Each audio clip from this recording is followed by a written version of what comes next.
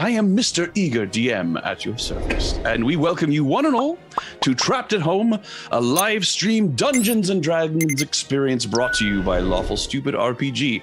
Thank you for being here. We do appreciate it. For the past year, this group has been playing through the 5th edition module Descendants into Avernus, and tonight we begin a new chapter in this saga. However, you may have noticed that some things have changed. Two of our characters, Persephone the Bard and Falcon the Cleric, have just become brand new parents in real life.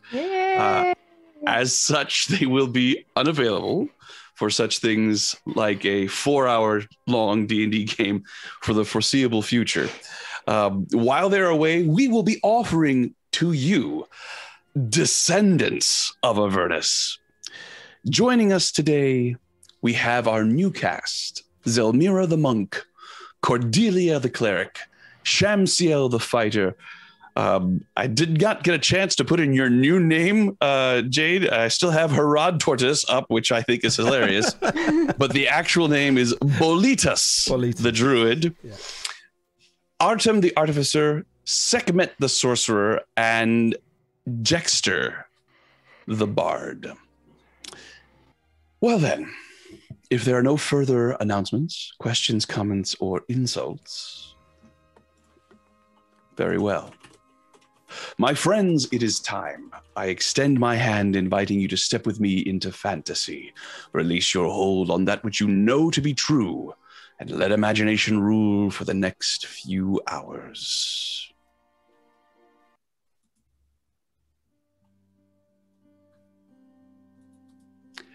Nestled just west of the enormous forest, the Neverwinter Wood, lies the small hamlet of Longsaddle, home to but a dozen or so families, farmers, ranchers, and tradesmen. It is nevertheless a vital stop for travelers on the long road, being one of only 3 settlements between the cities of Waterdeep and Mirabar. With such a well-traveled byway at its doorstep, a newcomer might wonder why this tiny collection of dwellings, 5 or so shops and taverns and rolling hills, hasn't grown by so much as an acre over the last century. Indeed, there isn't even a wall to keep out marauders that would otherwise wreak havoc on other such ripe targets across the savage frontier. The answer to this question comes in the form of one name: the Harples. On the opposite side of the road from Longsaddle rises the Ivy Mansion, home to one of the most powerful wizard dynasties in all of Faerun. The name Harple has found its way into great tales and legends in all corners of the continent, and it is their reputation that keeps the town of Longsaddle both protected and small. Generally known to be kind-hearted, if capricious, their brand of magic has been referred to as spectacularly powerful, confusing, and unpredictable. As such, the inhabitants of Longsaddle have become accustomed to odd goings-on. It's only been 2 years since Sugarbell the goat Goliath trampled every field of wheat in a 6-mile radius, and the sneezing fits that resulted in spontaneous switching of gender has yet to be fully sorted out. However, every problem that the Harples' eccentric magic creates, they seem to be able to undo sooner or later. And the benefits of living close to such powerful arcanists usually outweighs the detriments. Adventurers, a year ago, after an exhaustive vetting process, you were hired by Kipper Harple, the eldest sage at the Ivy Mansion, to accompany his grandnephew Jexter in his travels. What started as a simple escort job turned into a grand adventure, which led you all the way to the jungles of Cholt and back again, with many a tale to tell and coin to spend. For the past 5-10 days, you have been scattered to the 4 winds, released from your obligations to the Harple family, and free to seek your own bliss however you saw fit. But as the days passed, you found yourself looking back at your recent jungle adventures with more and more fondness. What at first seemed just to be another group of mercenaries grew, through your shared peril and misadventures, into a family of friends you find yourself longing to see again.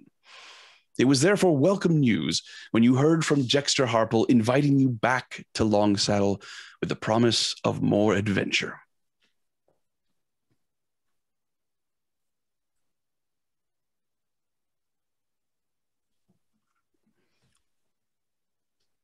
You arrive at the mansion a few hours before dusk, the familiar spires bedecked with their verdant tendrils. The mansion consists of one main building, and there are two sort of farmhouse-like structures to either side. And as you approach, there is a small brook that moves around and towards it, sort of encircling it, and also a wall. I'm going to do a little random rolling here to see who arrives first. Okay. This would be Cordelia arriving first. Cordelia, are you mounted? I mean, I would like to be. Absolutely. So as you arrive, you would probably have remembered this. It's been a long time since you've been back here, but there are a few odd things as you approach the mansion. First of all, the river, this little brook that actually runs uphill. There doesn't seem to be any reason for it that you could determine. It is, however, quite odd. Also, there is one bridge that goes over it, and it is not very wide. Some decades ago, rather than decide to make the bridge bigger, the Harples decided to make it the over-under bridge. To enter into the Ivy Mansion, you actually step off of the bridge to the underside of it and walk with your horse, who seems oddly unperturbed by this, upside down, so that anybody leaving can walk on the upper part of the bridge. You then reach the other side of the shore and are able to move into the large courtyard that this wall is around. And another odd thing that would have surprised you the first time you see it, but it is now something that you remember and are not surprised by. As you get close to the wall, there's something odd about it. And you remember before, it's actually painted. The wall that surrounds the Ivy Mansion is invisible and extremely powerful, both acting as a ward to magic and physical attacks or anything passing through it.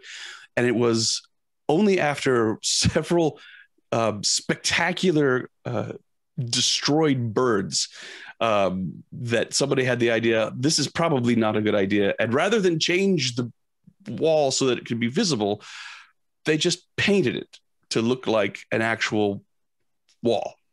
So from the other side of the wall, when you look at it, it's clearly just a mass of just brown paint.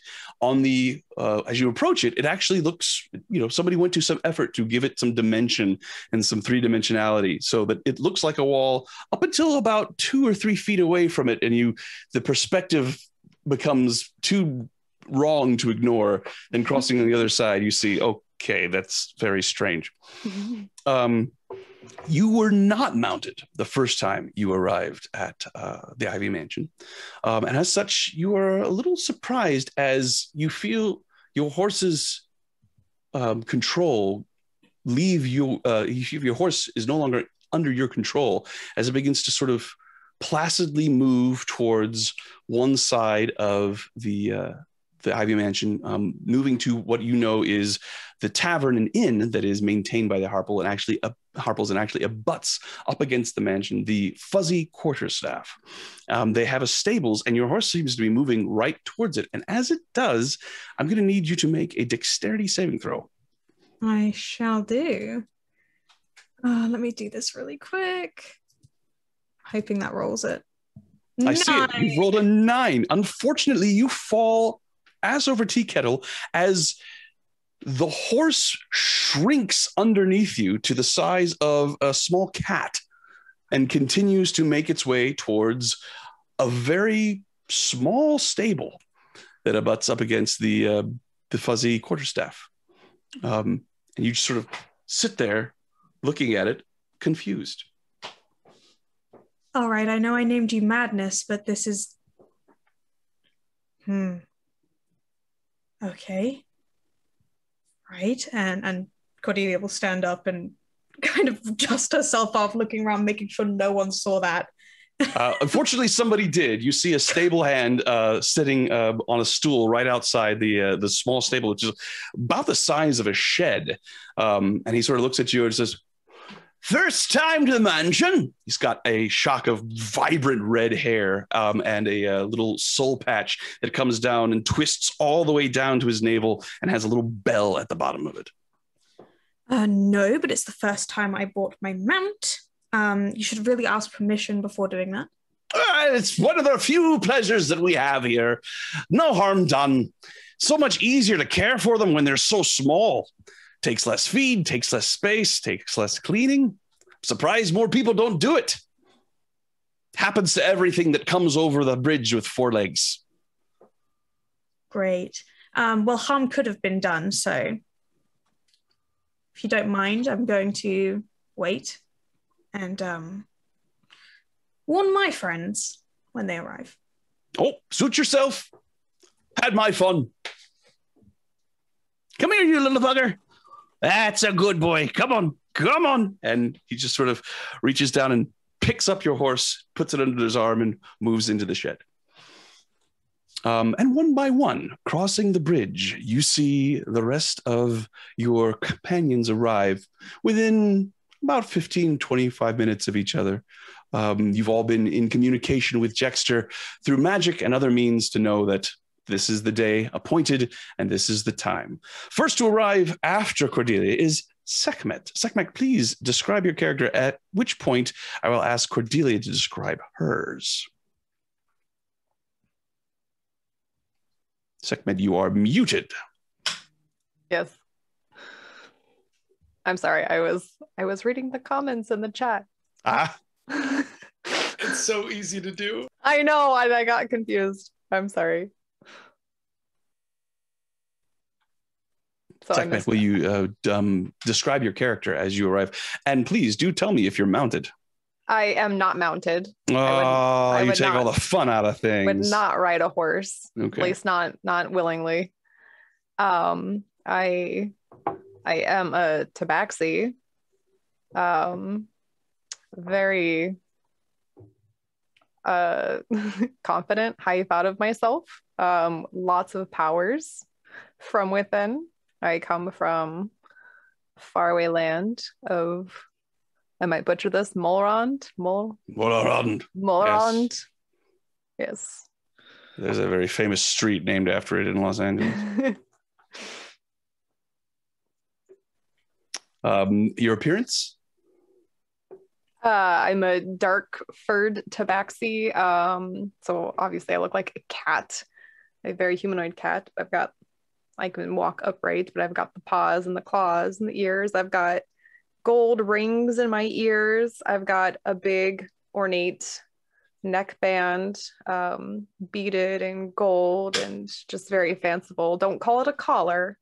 It is more of a necklace.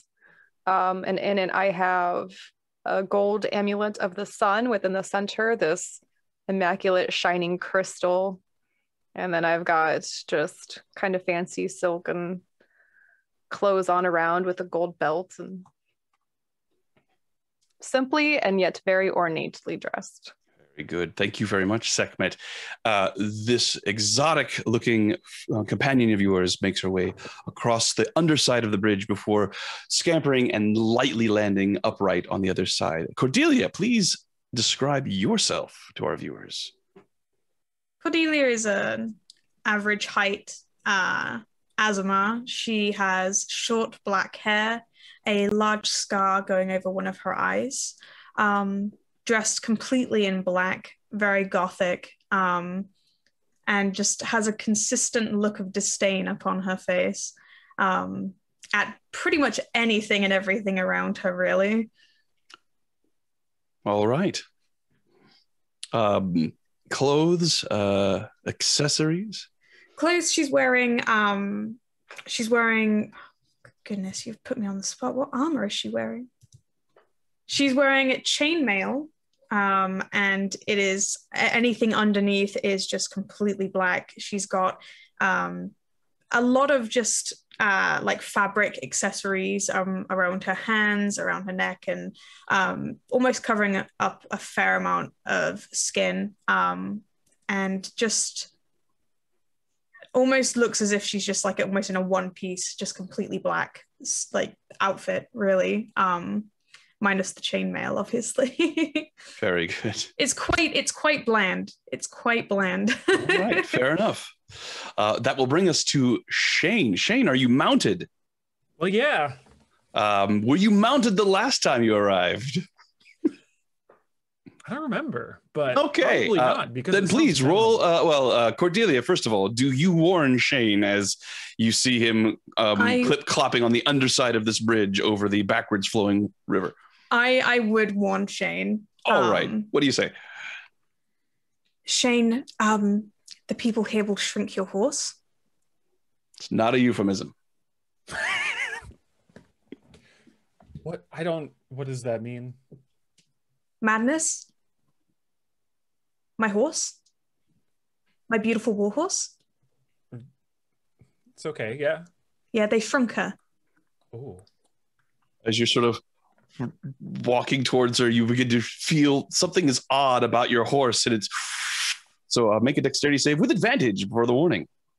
Okay. Oops. Let's go with a roll. I like to think he's very confused looking, and Cordelia's like, they are currently shrinking your horse, Shane.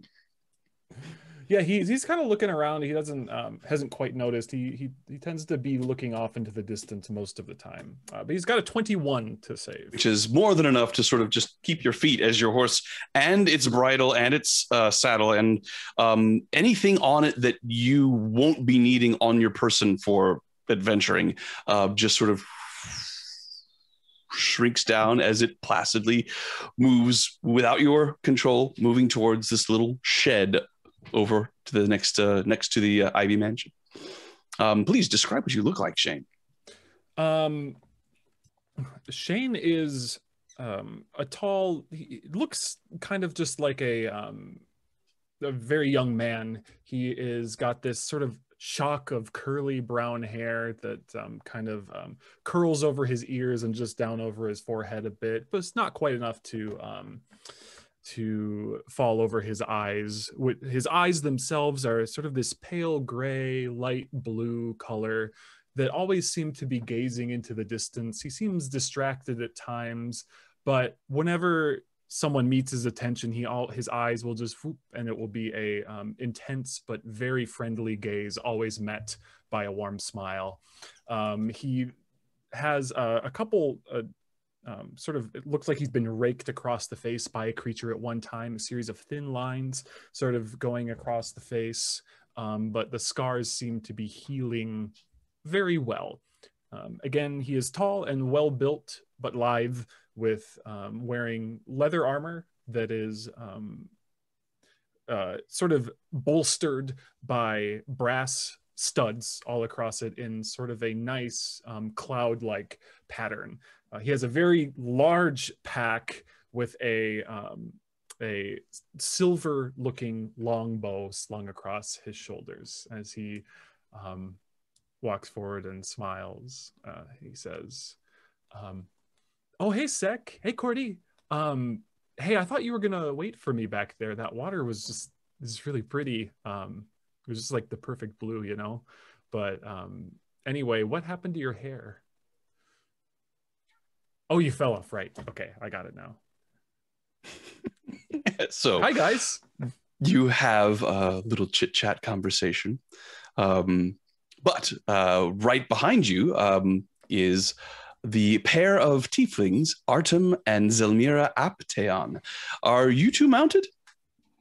I am most certainly not mounted. No. No, right. we are. Very well. Well, we have a herd of elephants behind us, right? Well, yes. This is the right place to bring a herd of elephants, let me tell you. No mounts.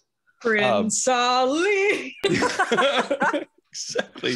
So as you walk along the bottom of this bridge and you then right yourself on the other side, you see your three companions there.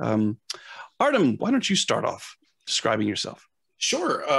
Artem is walking behind Zelmira. He's clutching something very excitedly in his hand, and he is tinkering with his arm. Artem is a dark red-skinned tiefling with jet black hair that he has combed over one of his horns. He has a very professorial appearance to him. He's rather thin. He's wearing breastplate armor, a very thin breastplate armor that he has put a shirt and a leather vest over to make him look a little bit bigger than he actually is. He's missing his right arm from the elbow down, and it has been replaced with a very thick mechanical arm and metal digits that each finger looks like it does something a little bit different.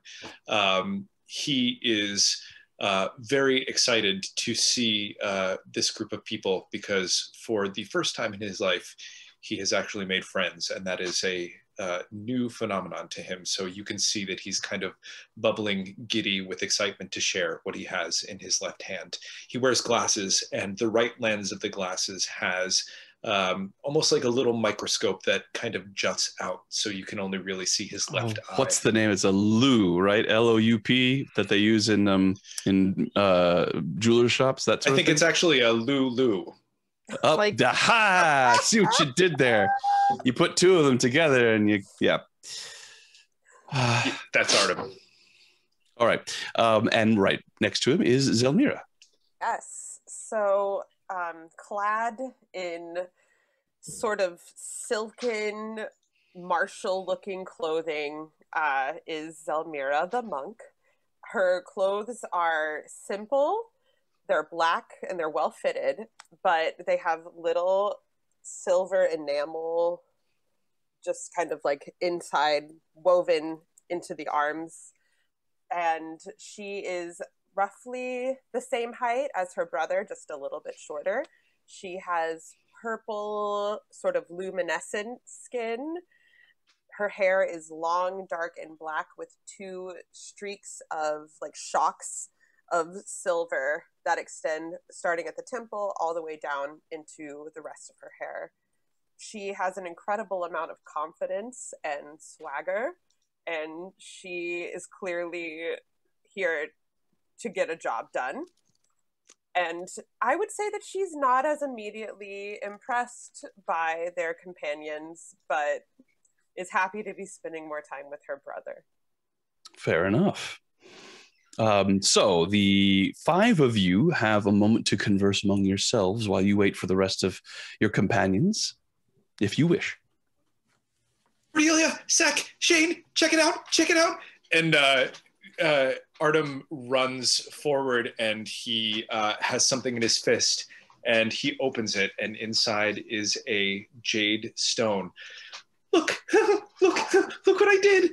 And so he extends his pinky finger out, and from it comes a metal extension that touches the stone and surrounds it. And then you see metal from his arm detach and crawl down his arm to form around the stone. And slowly over the course of the next minute, a little baby dragon, a metallic baby dragon forms and floats up for just a moment and sets on his shoulder, and he is beaming with pride. Where did you find that? No, I made him. I made him. The jade. Where'd you find the jade? Oh, I think I bought it. I can't remember. I was too focused on my plans. I made plans, and I made him. Jade. Can I hold him? Sure. And so he gives a little nudge with his shoulder, and the little dragon alights into your hand. I think you find jade somewhere in the south end of London. yeah, I think that's where you go. You harvest it. Did you name it? I've been just calling it Jade. I haven't been feeling particularly creative about that. What are you trying to say? I believe its proper name is Jadarian. Yeah.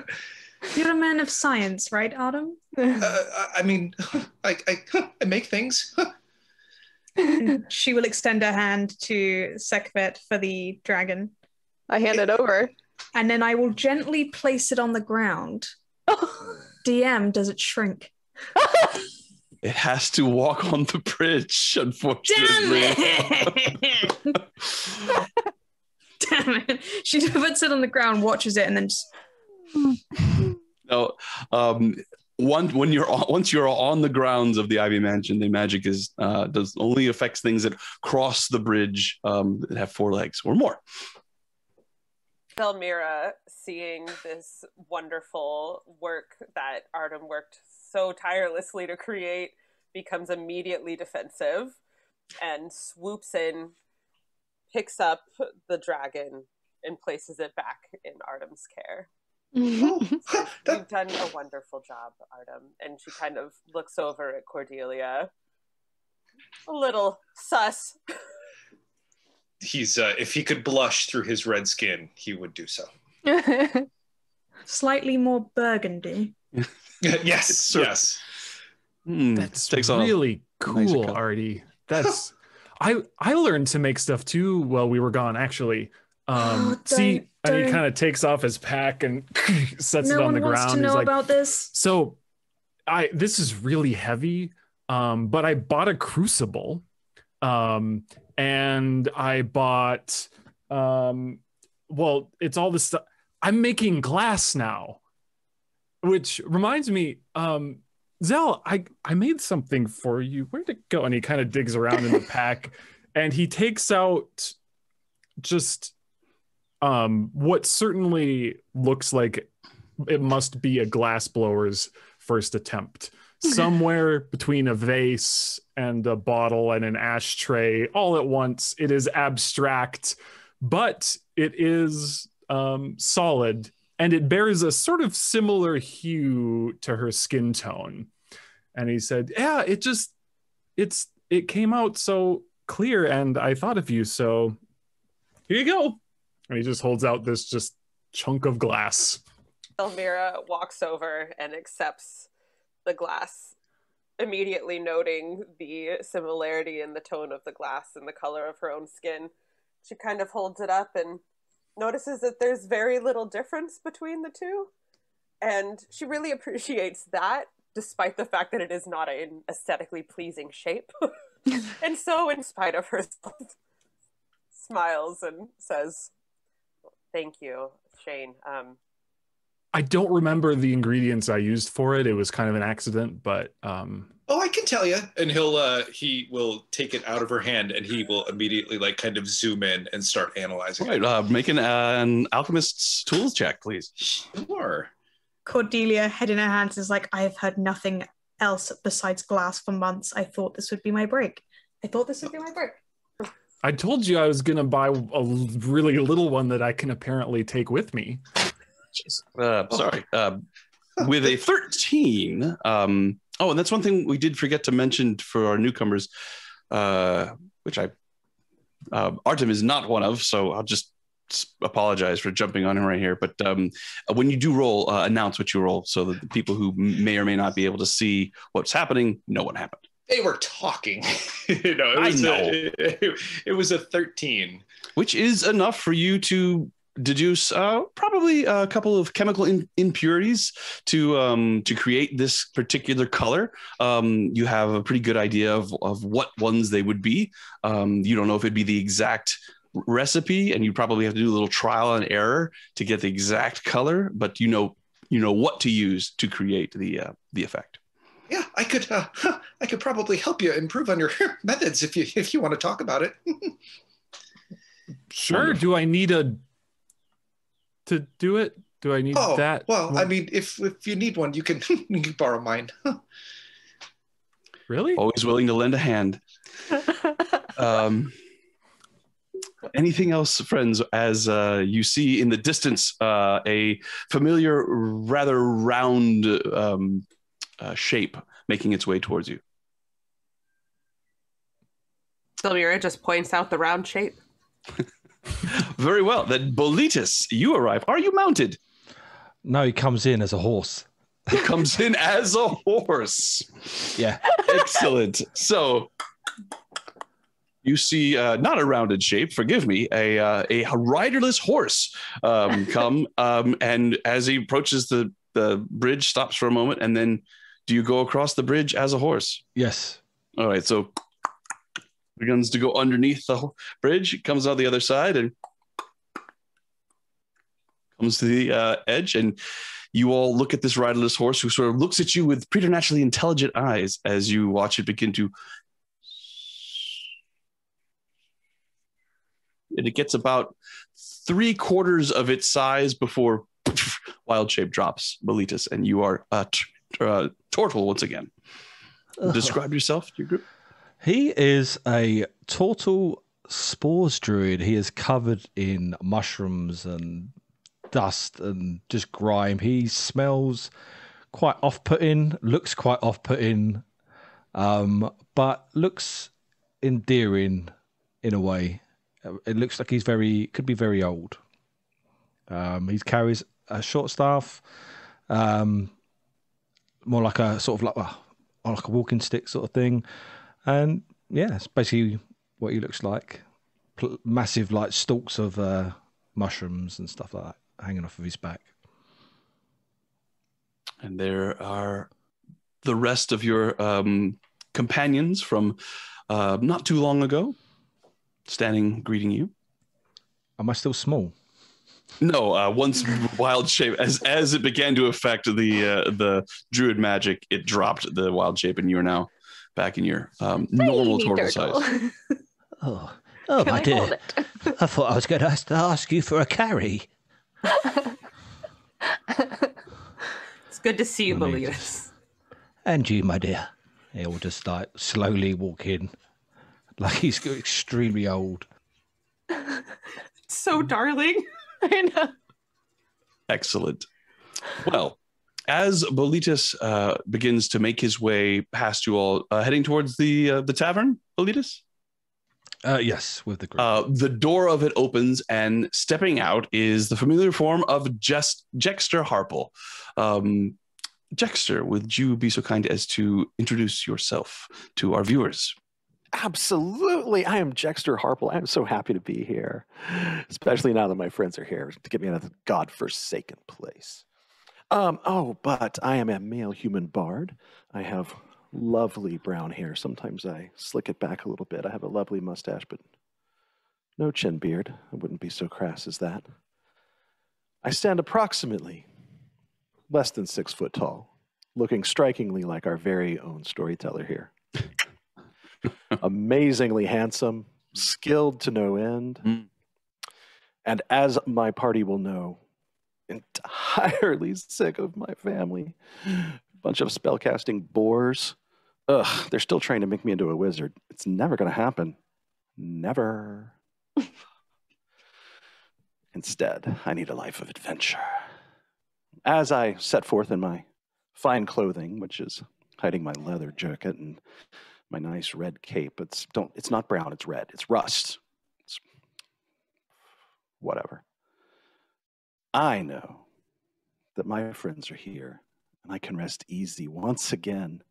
And they can rescue me from my parents, the rest of my family. Did I mention that I hate my family? This Ivy Mansion place. I know everybody at the bridge, upside down, whatever. Ugh, they're so snobby. God. Bunch of magic. Anyway, present company accepted my friends, of course. Sorcerers are different than wizards. Quite so. So, reunited once again. The adventurers all make their way into the tavern, unless anybody wishes to not go into the tavern. All right. So you make your way into the Fuzzy Quarterstaff. It is a tavern and inn that is run by the Harples. However, there's very little staff. The central room is circular, and there are plenty of seats and tables. You'd only see one other guest in the common room at the moment, and it is a strange sight. A large, just about medium-sized otter, wearing a robe and eating a large plate of what looks to be some sort of shellfish. Each of the tables is circular with chairs around it, and the center of it has a blue gem. And you remember from the last time you were here, all you have to do is touch the gem and say what you want, and it will come floating to you fairly soon. There is a set price of 8 gold pieces for a meal and staying in any room in the inn. And you have yet to have asked for something to eat or drink that has not been able to be provided. Some people come with very exotic requests to just see if they can confound the magic of the Harples here in the fuzzy quarterstaff. But so far, no one has succeeded. And as you all take your seats around 2 tables, you look over and coming through actually a wall.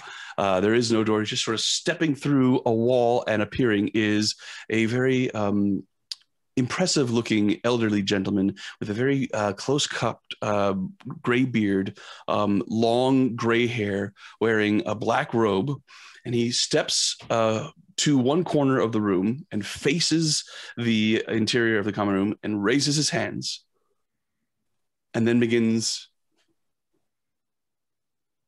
to conduct. And as he does, very gently playing orchestral music begins to fill the common room. And it is not overpowering. It is very pleasing and delightful to sit and eat and drink to. And you all have a moment to reconnect if you wish. Ooh. Shane will walk up to the crystal, put his hand on it, kind of look around and say... The crystal is... Each table has a crystal in each it. table. So he'll just reach out, put his hand on the crystal before anyone else, and he will say, whiskey. No, wait. What time is it? It's past whiskey o'clock. Whiskey. All right. Peated whiskey. Yeah. Peated whiskey. So there's a... as the crystal glows, and you probably have only a few moments to wait until a cup comes floating over you. He keeps his hand on it and says, Belitas, what do you want? Oh, just some lettuce. I'm trying to keep the stereotype up.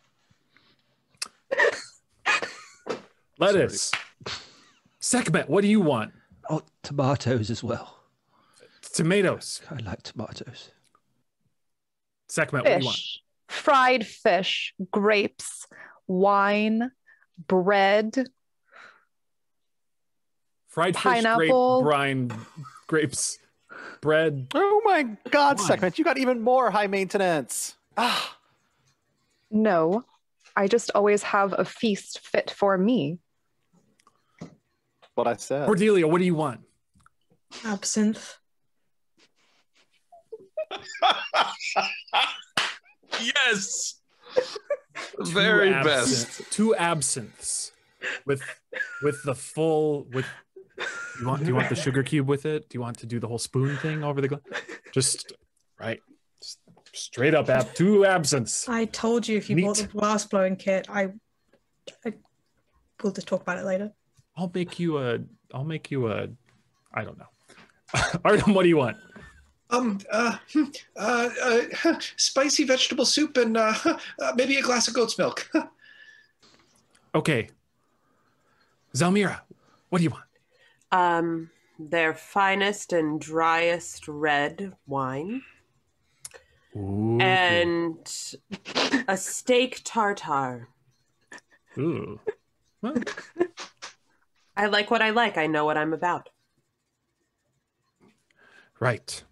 Well, that's dusty wine and raw meat. So, right. All right. Jexter. Zalmira is visibly aggravated by this. He looks over and kind of winks a little bit and smiles. He doesn't really judge anyone. And again, in spite of herself, a little smile comes across her face. Shane, oh my God, if you weren't so cute, I'd kill you. Just water, please. And just look good. Just stand there and look good for me. I mean, that I can do, but you need something besides water, Jexter. After us listening to your diatribe about this boring ass house, but we all like it a lot. So what do you want? I'm here all the time. I get what I want all the time. It's just water. Except now, because now you can't order water. What do you want? You know what? I've heard that there's a new vodka in town. Bring me some of that. Do you have a line on that, Shane? Oh, yes. Ooh, it's got some from an artesian well filtered by limestone water. It's coming right up. All right. Water. As Shane sits down and shuts up for a while after ordering for everyone. Doesn't quite get how the thing works. There's a little bit of intuitive magic involved here, so to my table. It all comes to your spot. As first comes a glass of whiskey, and then followed by that is a plate of lettuce with tomatoes, and then all of everybody's various drinks and food orders all come and pile themselves, starting with the whiskey in the middle and then sort of spreading out from there around the table. And you all are able to eat and drink your fill and sort of reconnect. And of course, there is one question in everybody's mind, and that is, why are you here? For the lettuce? For the lettuce. That's the end of the campaign, everybody. Thanks, everybody. Thank you so much for joining us. They got it right in one, and we're done. Thank you. Thanks for the lettuce. We are the mercenaries of Descendants into Avernus. Thank you very much. We're only here for the lettuce. Thank you, everyone. I know why we're all here. Let me just tell you what. You would not believe the gossip that I heard. Seriously. I feel like I might be able to believe it, but go ahead. Well, there's this lady. She's like, I think she's like a tiefling. Silvira, I think. You realize you're talking about me, correct? No, not Zelmira. Zelvira? Who's Zelvira? Savakis. She's I'm sorry. I misheard you, and I just assumed you didn't know who I was. Of course I know who you are, darling. Of course I know who you are. Okay. No, she does not like being called darling. I don't like being called many things, but we'll get to that. It's one of these ladies at Candlekeep. She's very proper, very proper. And there was a little conversation between her and my great uncle, who is not so great, let me tell you, Kipper. And they were talking about all these things going on in El Terrell. And I don't know exactly what's going on in El Terrell, but I know it's important. Something is going on in El Terrell. I know that we are the right people to find out. So everyone should take me there instead of here so that we can do good things in El Terrell. Oh, that'd be awesome. Artem, having recently been at Candlekeep, you are well familiar with this. One of the great readers of Candlekeep, Silvira Savakis, also the only tiefling great reader. You have never met her personally, and you will need to roll a intelligence, just a straight intelligence roll, to see if you can recall what her area of expertise is. Done. That would be a critical fail for a 5. You know she's a tiefling. You know she's one of the great readers. So there is sort of there's 2 degrees of importance above her. So there's like the head librarian, and then the librarian that's in charge of all of the great readers, and then each of the great readers is a expert in their area of expertise. You have no idea what hers is. I don't know. I don't know her, but I think it'd be really cool to meet her. And you see, absentmindedly, his thumb joint kind of opens, and some dark powder he just kind of shakes into his soup, and then the thumb joint closes, and he stirs it and continues eating. So listen, here's the deal.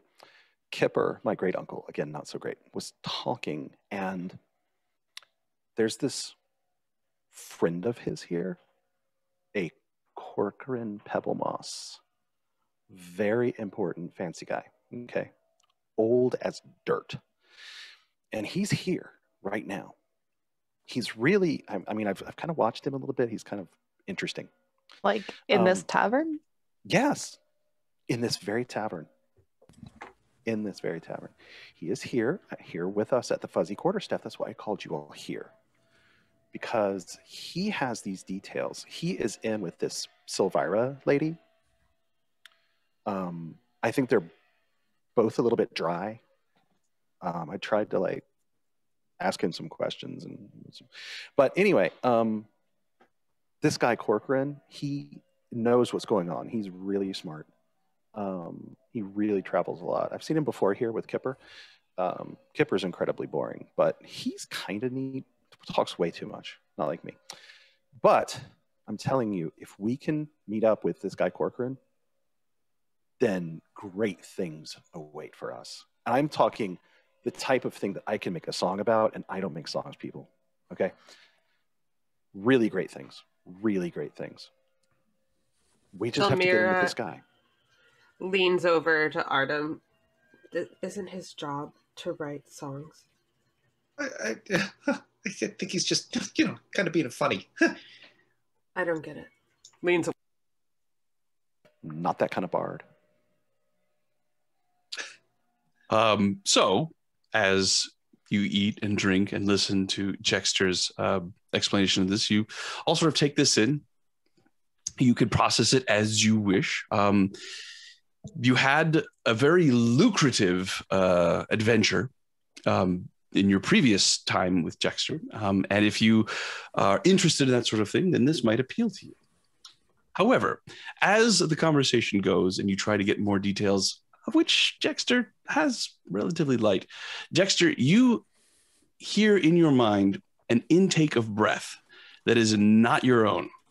And you are familiar with this. This is the herald of Kipper Harple, sending, using the spell sending.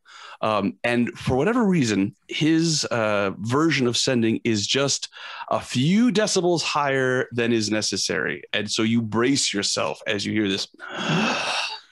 Dexter, you're in the staff with people, yes? Pebblemoss is in one of the rooms, not answering my calls. Find him, please. And that is all.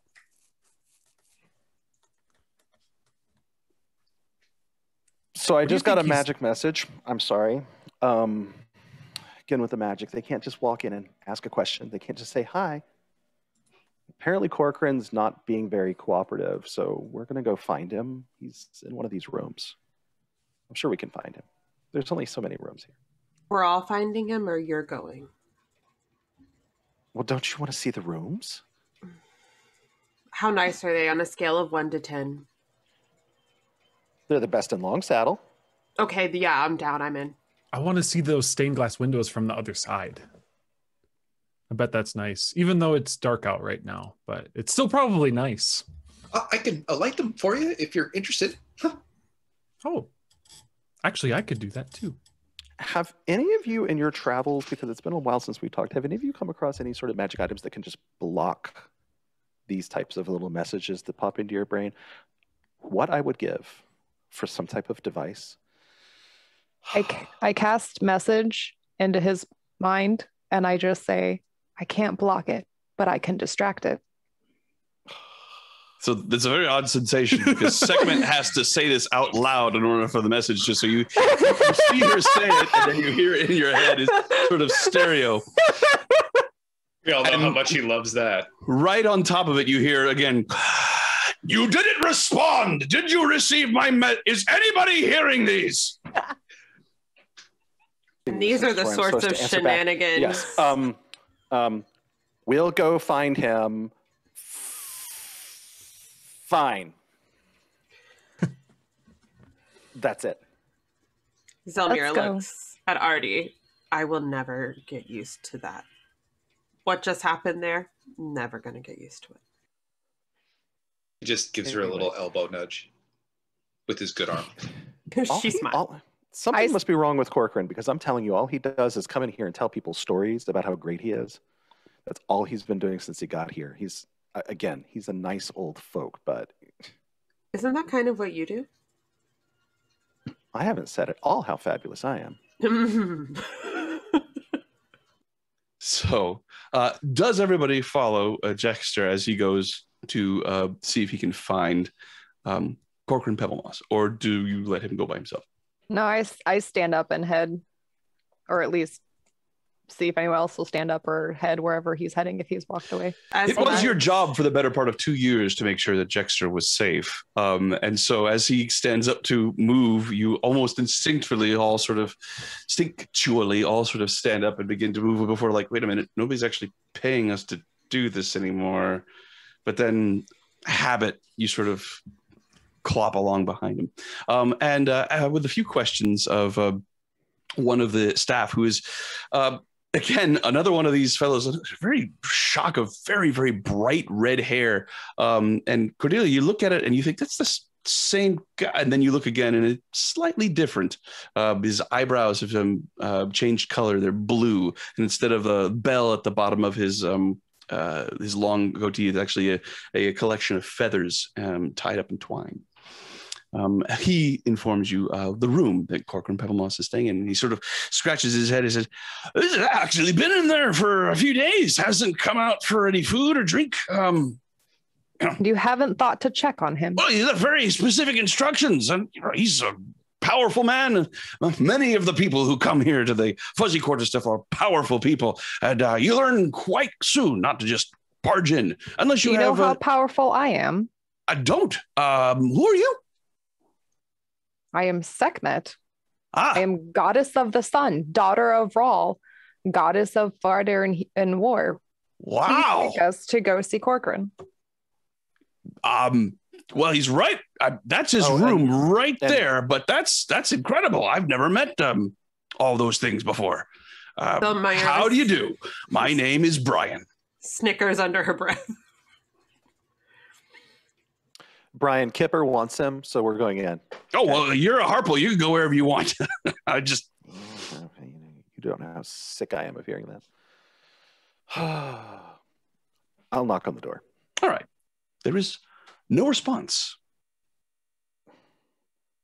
Jexter, open the door. I open the door. So you put your hand on the doorknob, and there's as you can feel it's locked, but as you touch it, there's and it unlocks, and the door opens, revealing a very comfortable, not ostentatious, but very clean and well maintained tavern room. There is a single bed, there is a window, and there is a dresser with a basin and a pitcher, and a very simple rug upon the floor, and a desk and a chair. On the desk is a book, single book, and in the middle of the room is an odd creature about 9 to 13 inches tall, hard to tell because it's kind of hunched over. It's got wings, it's gray, has a sort of misshapen but vaguely humanoid face, kind of looks up at you all and goes,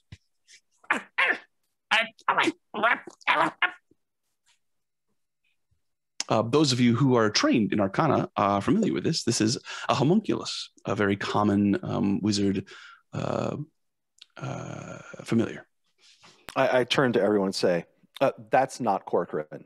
That's not him. He's wrinkled, but not like that. Where's Corcoran?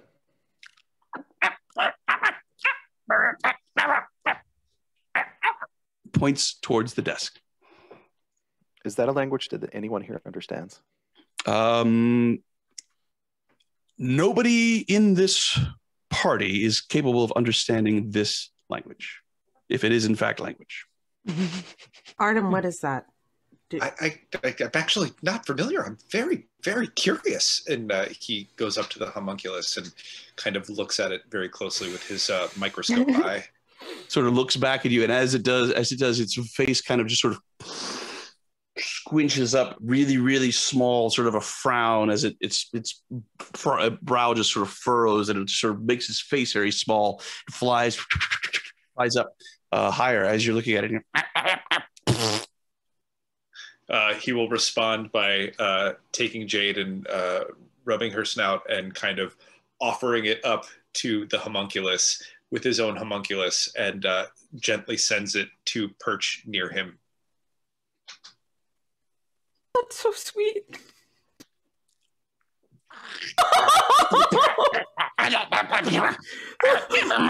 And he sort of tosses it and flies undamaged back over to your shoulder. And he seems perturbed, but then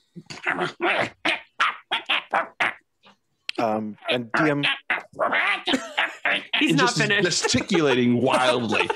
Extremely hard to make out what he's trying to do. If he's doing any kind of pantomime, it is very poorly done. so DM, knowing that these things just constantly run around this place, do they actually speak a language? If I were to have the ability to understand any language, Make an Arcana check. I could do that. And oh, that's different. It's an 11. That's not very good. And an 11.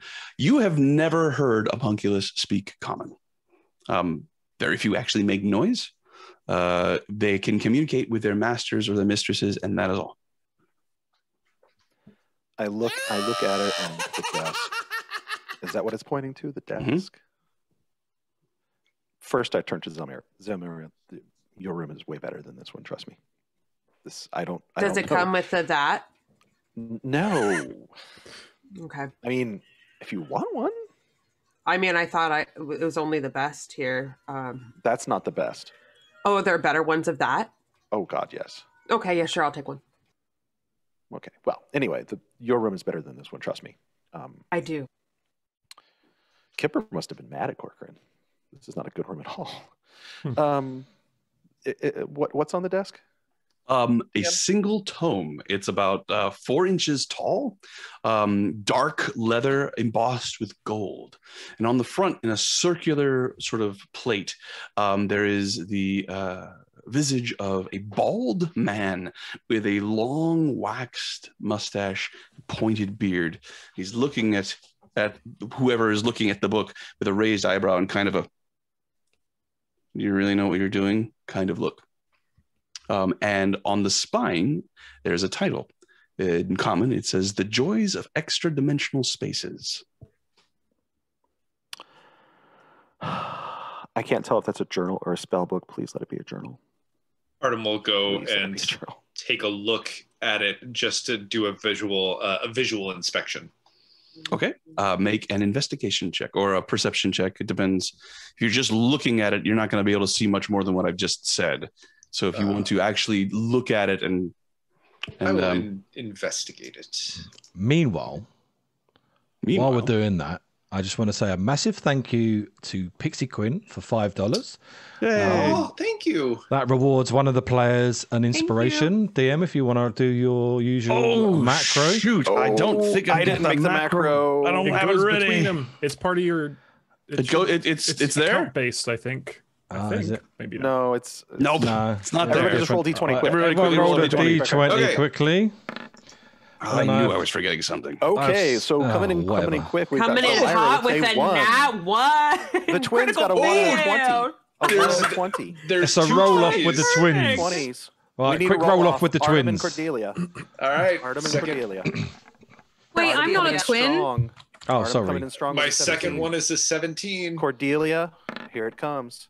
Oh, an 11. Oh, All Billy. right. Artem wins that D20 inspiration. Thank you very much, Pixie. Very much appreciated. Indeed. On top of that as well, with massive thank you to Aaron at Kraken Dice. He's also offered to give away 2 sets of dice. So Oh, cool. I'm going to open up that now. So we'll also do that giveaway at the break as well. But on top of that, he would also like to give each one of the casts a set of dice as well. Which thank is you very much, and extremely, Does extremely that kind. include the DM? No. Nope. Oh. It's I'll send you one of mine, Sean. I'll send you one of mine. That's awesome. Thank you. So regarding Yes, that, thank you. if you would like, the cast would like to send me their addresses at the end, and then I will send one message over so he doesn't get inundated by 500 people wanting free dice. So a massive thank you. Huge. It's amazing. it's 2 sets and 4 to the DM. Yes. Wow. Oh. Wow. And I would You just also deserve like it, to say, buddy. I love dice. and Shiny we're going to take them click-clacks. away so that Thank when you we all roll very, very good much. on our Kraken dice, the DM can roll terrible on some other cheap dice. But I'd also like to give a shout out just while we're here. Someone is out in our chat giving out subs. I've Hello, just seen as well. Fable42. Wow. Yeah, Chris at Fable 42. Thank you very much, Thank buddy. Much you. appreciated. Very, very, very generous of you. Thank you very, very much. And now that Artem has won, I will get that day. giveaway up and running. Thank you very much, Bolitas. Artem, So that was a 23 on my investigation. very good. Well, the figure has a gold earring in his left ear. And do you open the book? No, he's pretty respectful of other people's tomes. He's just doing a visual inspection of it. Okay. With a 23, I'm going to say that actually bleeds over a little bit into history. You recognize this individual. This is Mordenkainen, the fabled wizard of legend. What do you think, Artem? Is it a journal or is it a spell book? Please tell me it's a journal. DM? With an investigation, without opening it is really hard to know what it is. It is a large tome. From past experiences, I know not to open books that aren't mine. So it'll probably be up to Corcoran to let you know what's what. But I open it. Okay. Okay. Who said that? Missed it. I open it. Sekhmet opens it. So as Artem is sort of looking at it and doing everything that you can do to a book other than opening it, you come over and you just grab it from his hands and open it. And as you do, it falls open to a page that has handwriting in it, notes written in the margins. And you see one word. It says scepter. Can I just Hey, cut in there's a quickly? page here that looks important. Do you want this, Jester? Jexter, not Jester. It's okay. I get it all the time. Sorry, all can the I just time. cut in quickly? Sadly, we can't do 2 giveaways at the same time because the same exclamation mark giveaway is conflicting with each other and you can't add 2 different ones. So shall we give it another sort of like 15 minutes? If you want to enter the giveaway for a leather bracer, custom made Lawful Stupid leather bracer, please exclamation mark giveaway now. And then we'll do, how long have we got till break, Sean? Sorry. About 45 minutes. So what we'll do is say 15 minutes, do this giveaway, and then I can start the next one. We'll wrap up. We'll come to a moment, Yeah. and in a moment we'll wrap and shift. And Okay. you could just do that quietly in the chat. Yes, I'll sort it. Thank you very, very much. No problem. Scepter is what you have found. And as you are flipping Well, through, you look, it appears to be very dry, very technical. You sort of look through it, you realize this book is by somebody, appears to be a actual a published book, The Joy of Extra-Dimensional Spaces, into which many notes have been written in the margins, almost like a textbook or a school book. And you can find on the back cover the name Fistandia, apparently is the owner of this book. Well, I don't think it's a spell book, but here, Artem, it seems like some reading you would enjoy. I mean, I guess, but it's not my book. Would he recognize scepter as like a command word or a? It is written bold and underlined several times. Scepter? Does your uncle own a scepter? The book, as you say the word scepter, you say scepter, scepter, scepter, scepter, scepter, scepter. It sort of echoes in the room, and the book begins to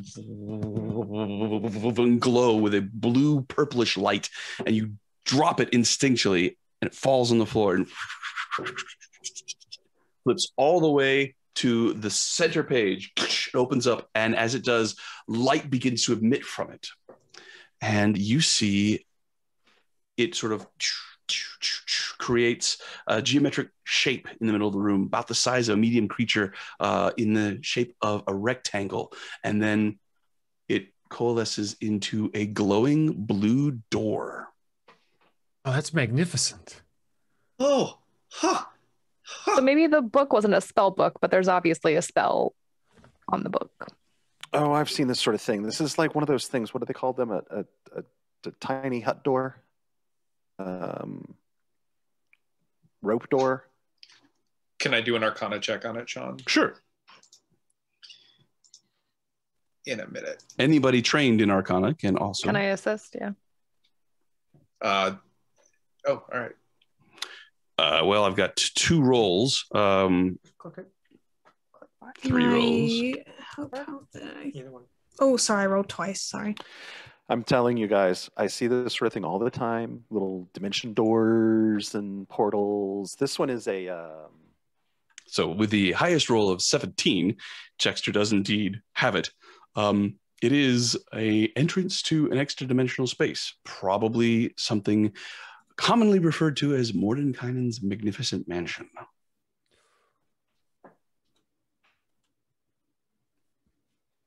And the homunculus there sort of goes,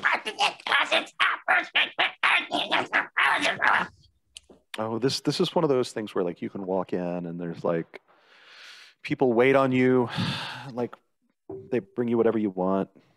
Does But it if you try to make take me friends with back them, you to can't. my temple then? You should actually have one of these, Sekhmet, I'm telling you. You should have one of these things, one of these places. You would love it. I have one of those places. I just am choosing Well, this not one to go goes with back you. there right now. Wherever you go, you can take it. and Take just the door walk with in. you. So are we going through the door or? I mean, we didn't really get an invitation. It's probably where Corcoran is. Let's just go. What do you think, Shane? I think we should go. Yeah. Let's see what's inside. Cordelia? Cordelia. I am so sorry. You're fine. Through the door. Cordelia, I'm certain. I was I'm too busy on certain. mod duties. I'm back. I'm so I'm sorry. certain that You're Cordelia would perfect. want to go through the portal into Mordenkainen's fancy mansion thing. Oh, I am heck yeah. certain that Zelmira- Cordelia would want to do it. Why not? Ex- Let's go. Extends her hand to Artem. Okay, I guess we're going. Let's go. Belitus, what do you... Oh, Belitus is busy. Yeah, Belitus is busy. I'm just sort of We'll still just absent-mindedly string some lettuce chewing out. on a piece of lettuce, just like, Yeah. Leave him downstairs. what are we doing? Somebody conjure some celery. Blow his mind. That'd be great. It's fine. I'll help. I'll like guide him with lettuce, like through the portal, like kind of like holding it behind me, like. Come on. He sort of does that.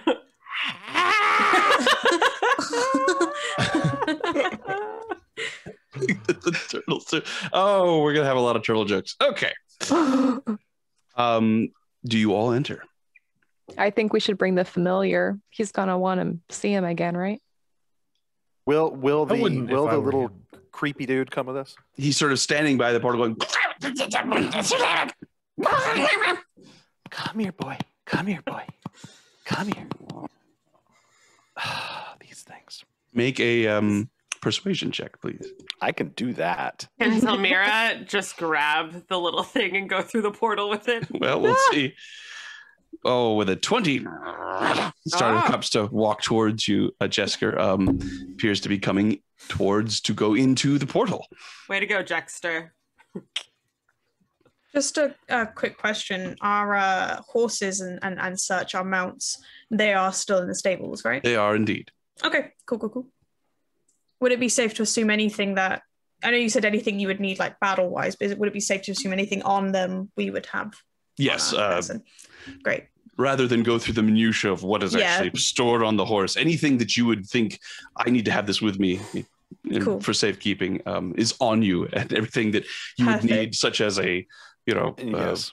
Glass blowers kit. exactly. Oh no, the glass throwers kit. Is there a way that I can just gently take that out of his bag and like drag? I'm certain that she wanted to show it off to all of us. I am certain. I just want to push it away. Just move it away. All right. So as you step into the portal, there is a slight tickling sensation that starts in the extremities of your fingertips and your toes, and a slight sense of nausea as you begin to feel yourself sort of falling forward, and this blue sort of purple light begins to fill your entire field of vision as you are moving through some sort of space. And before you even have a chance to take a breath or even wonder if there is air there, you find yourself stepping into a very well lit marble vestibule. Behind you are two white wooden doors that are have golden fixtures that are standing slightly ajar. The floor is beautiful marble with sort of a deep burgundy striations of color moving through it. And right here in this vestibule, stepping out about 10 feet, you can see stretching along along to either side in front of this vestibule is a corridor going about 60 feet in either direction. And directly in front of the door is another door, which is slightly ajar. And just looking in it, you can see there appears to be books on a shelf inside of it. It is not cold. It is not hot. It is very comfortable. The air smells slightly of lemons.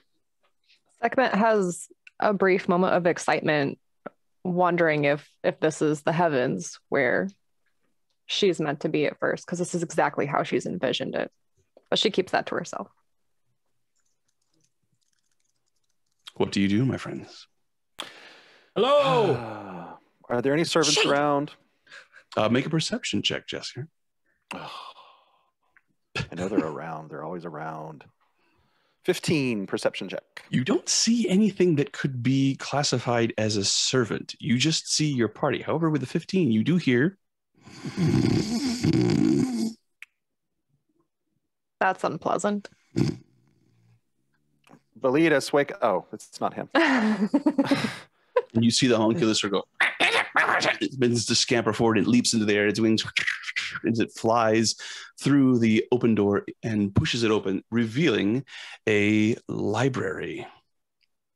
Oh, hey. No, Artem. No, it's not real. It's not real. Of course it's real. It's not real. It's not real. No, it's real.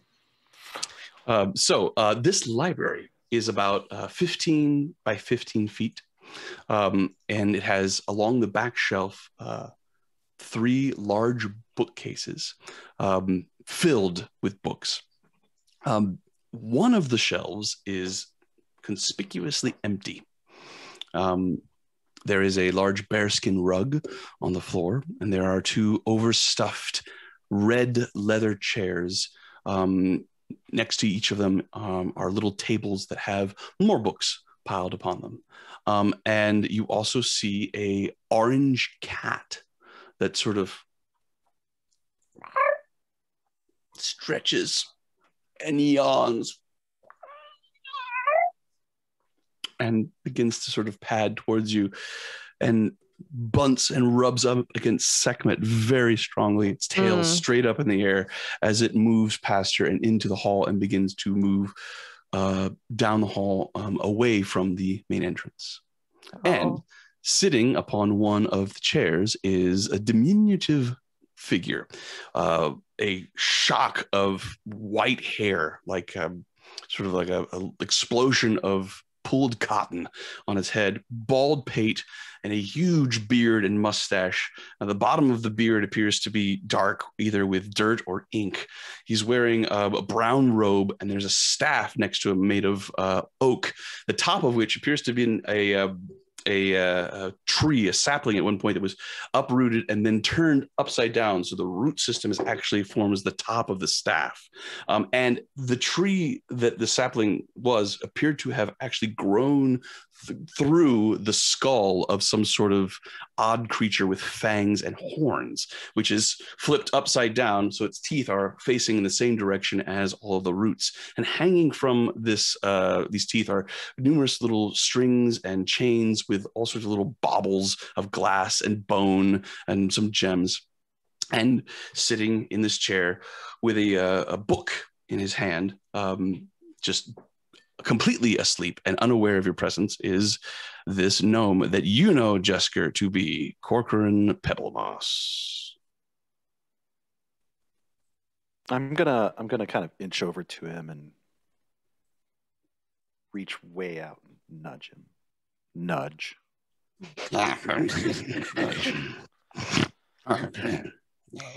Another 5 minutes. Corcoran. He said 5 minutes. Let's give him 5. Corcoran Pebblemoss. What? Kipper wants you. He raises Kipper. one eyebrow. His eyebrow actually creeps up almost all the way up his bald pate, going very large. He's a gnome, and he sort of looks at you, blinks his eyes, and says, I know you. What? Yes. Where am I? What is happening? I do beg your pardon. sits up, stands up, and he's about 3.5 feet tall. And sort of dusts off his robe and grabs his staff and looks at you all and says, hello. Hi, Corcoran. Kipper was looking for you. We found a book in your room. It wasn't that book you were telling the story about last week. The one about the demons and that one. You've read my book. Not demons, devils. A very important distinction, young man. You're Harville, aren't you? Yes. Yes. Yes. Corcoran Pebblemoss, High Priest of Ogba. I am at your service. Who are you all? And where in the hell am I? Well, you're in your little room, and this is my retinue. Just kidding, guys. They keep me out of trouble. We're his protectors. I need Yes, we are. My name is Shamsiel, but most people have trouble saying that. And instead of saying shame, which would kind of not be very nice, I tell people to call me Shane. That's nice. Oh, that's clever. Yes. Nice to meet you. I am Zelmira, and this is my brother Artem. How do you do? How do you do? Quite well. I do beg your pardon. It's most embarrassing. This is my friend Cordy. How do you she's do, my dear? Nice. She doesn't smile as much, but she's nice. So. Very well. Don't mess with her. Oh no, I wouldn't think of it. Do you not know my name? Give me a moment. No, I don't believe we've ever met. Therefore, I don't think there's any way I could possibly know your name. Did you know mine before I introduced myself? Zelmira. You did actually. Oh. Artem is going to stand quietly behind Sekhmet, and with his digits, he's going to extend the tips of his digits, and they're going to spell out mechanically Sekhmet, and he's just going to wave his fingers quietly and then have them draw back. Zelmira rolls her eyes while this is. I am the goddess of the sun, the deity of protection and war. I am the daughter of Ra.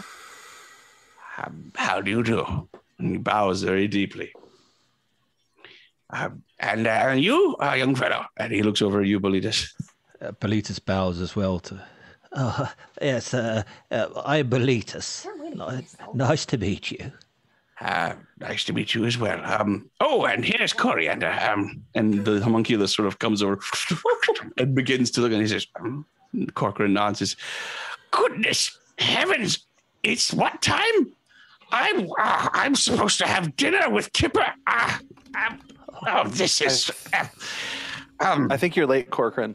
I am most assuredly late. There's a bit of a problem. I must leave immediately, but this is such a fascinating thing. This book was sent to me by an old friend, Fistandia.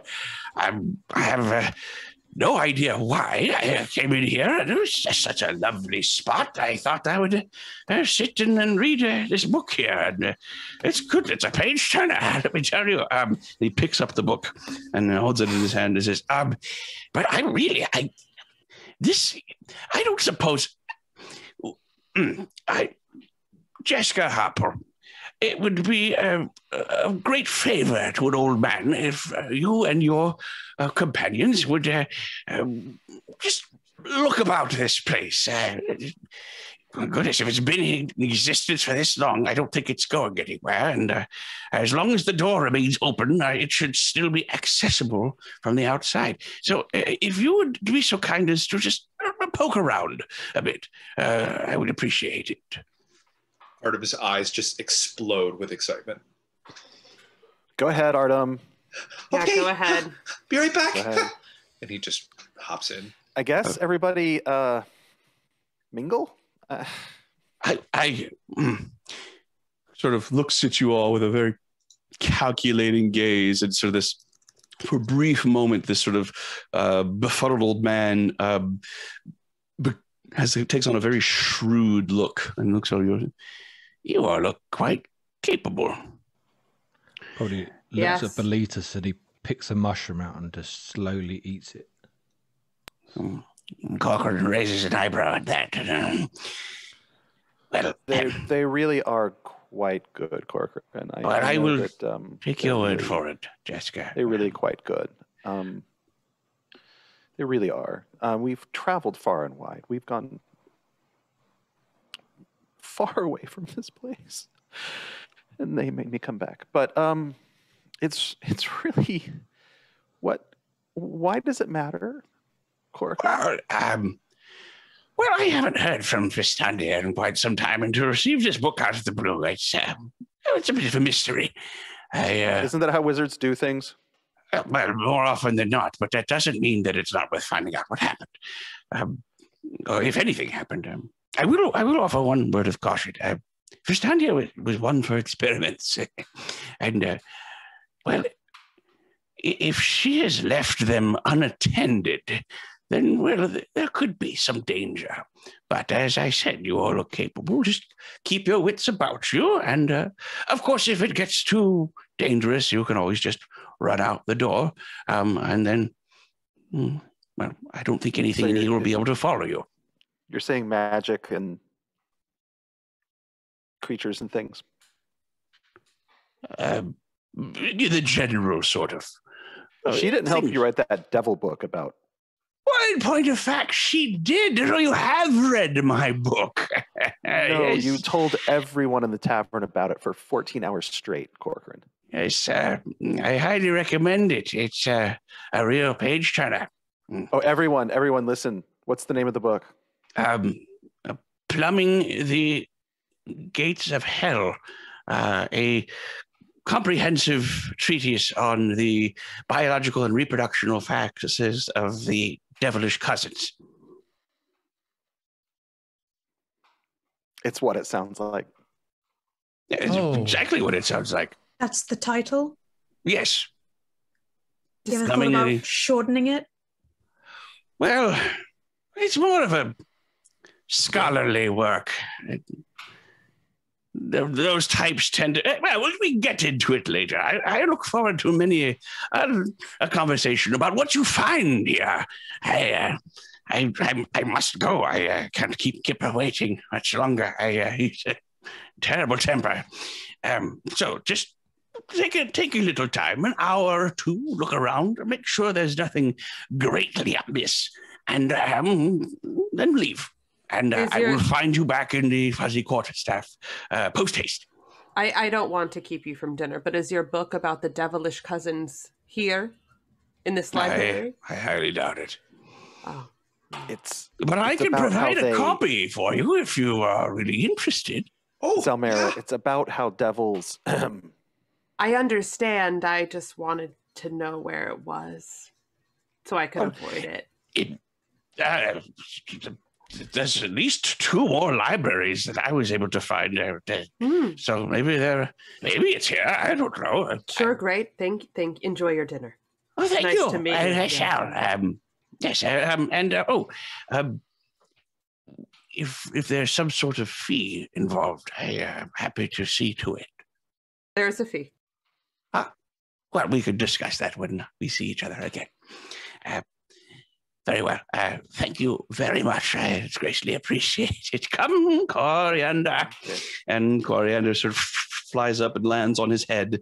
And Corcoran begins to walk out the door and looks back and says, remember, might be some danger. Be careful.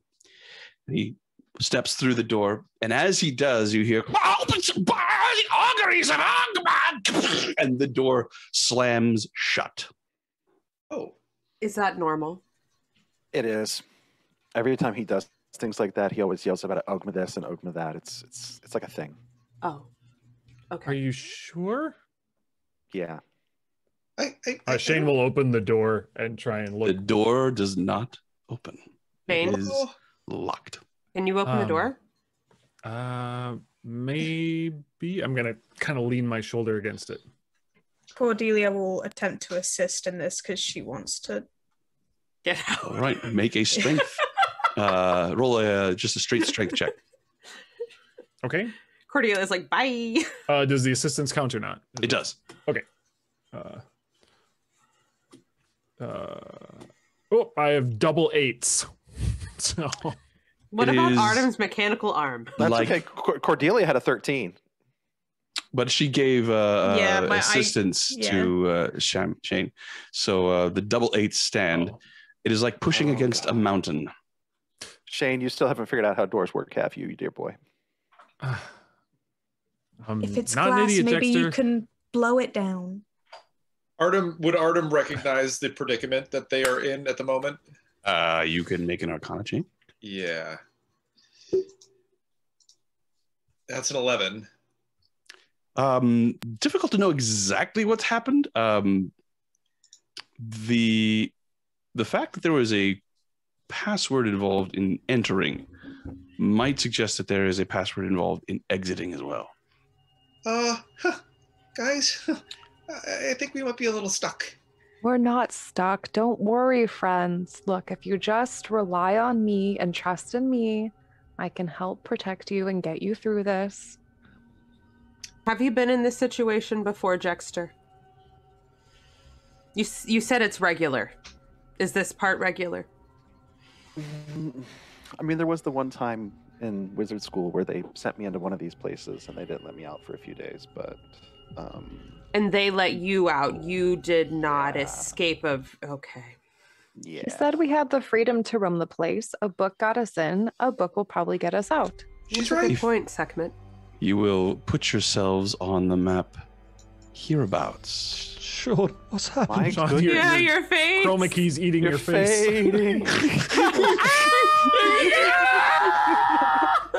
It's body horror suddenly. We didn't know. Weird. Why would that happen? Slight Borgish going on. I like it. I'm going to keep it. Should we do a giveaway quickly? Sure. Okay, you've got until I get to the next screen. So !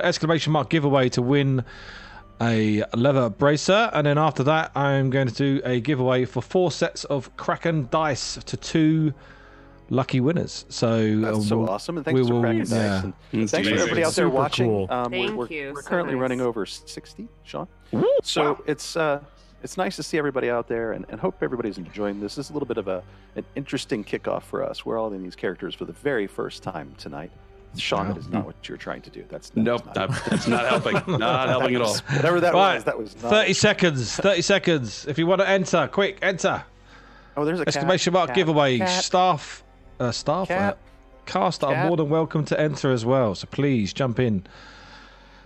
10 seconds. I have no idea what has changed in the last few moments to cause this problem. You look like you've been assimilated. Yeah, there you go, Sean. Perfect. We are closing entry. Kyle Grey Squirrel got in lucky. Let's see if he wins it. Right, 3, 2, 1. Let's pick a winner. Hey!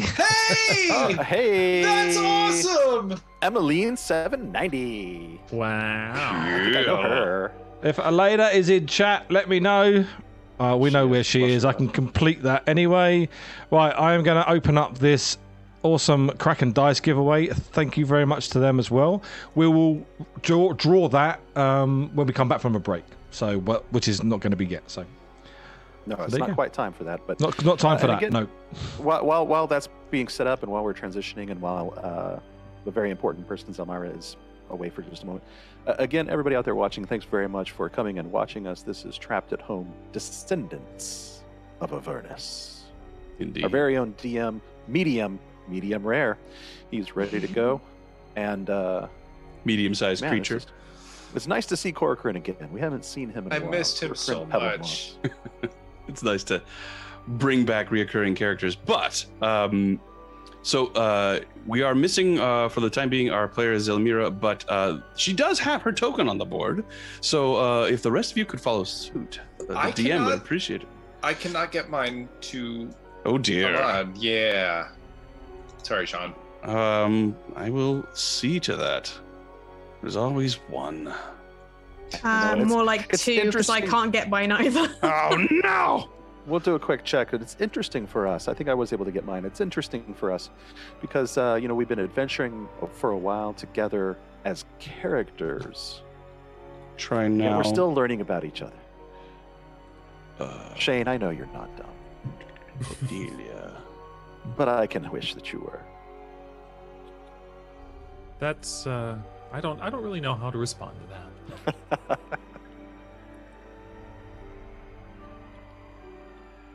So, can you try again there, Artem? Success. And then can you try again there, Cordelia? I will give it a go.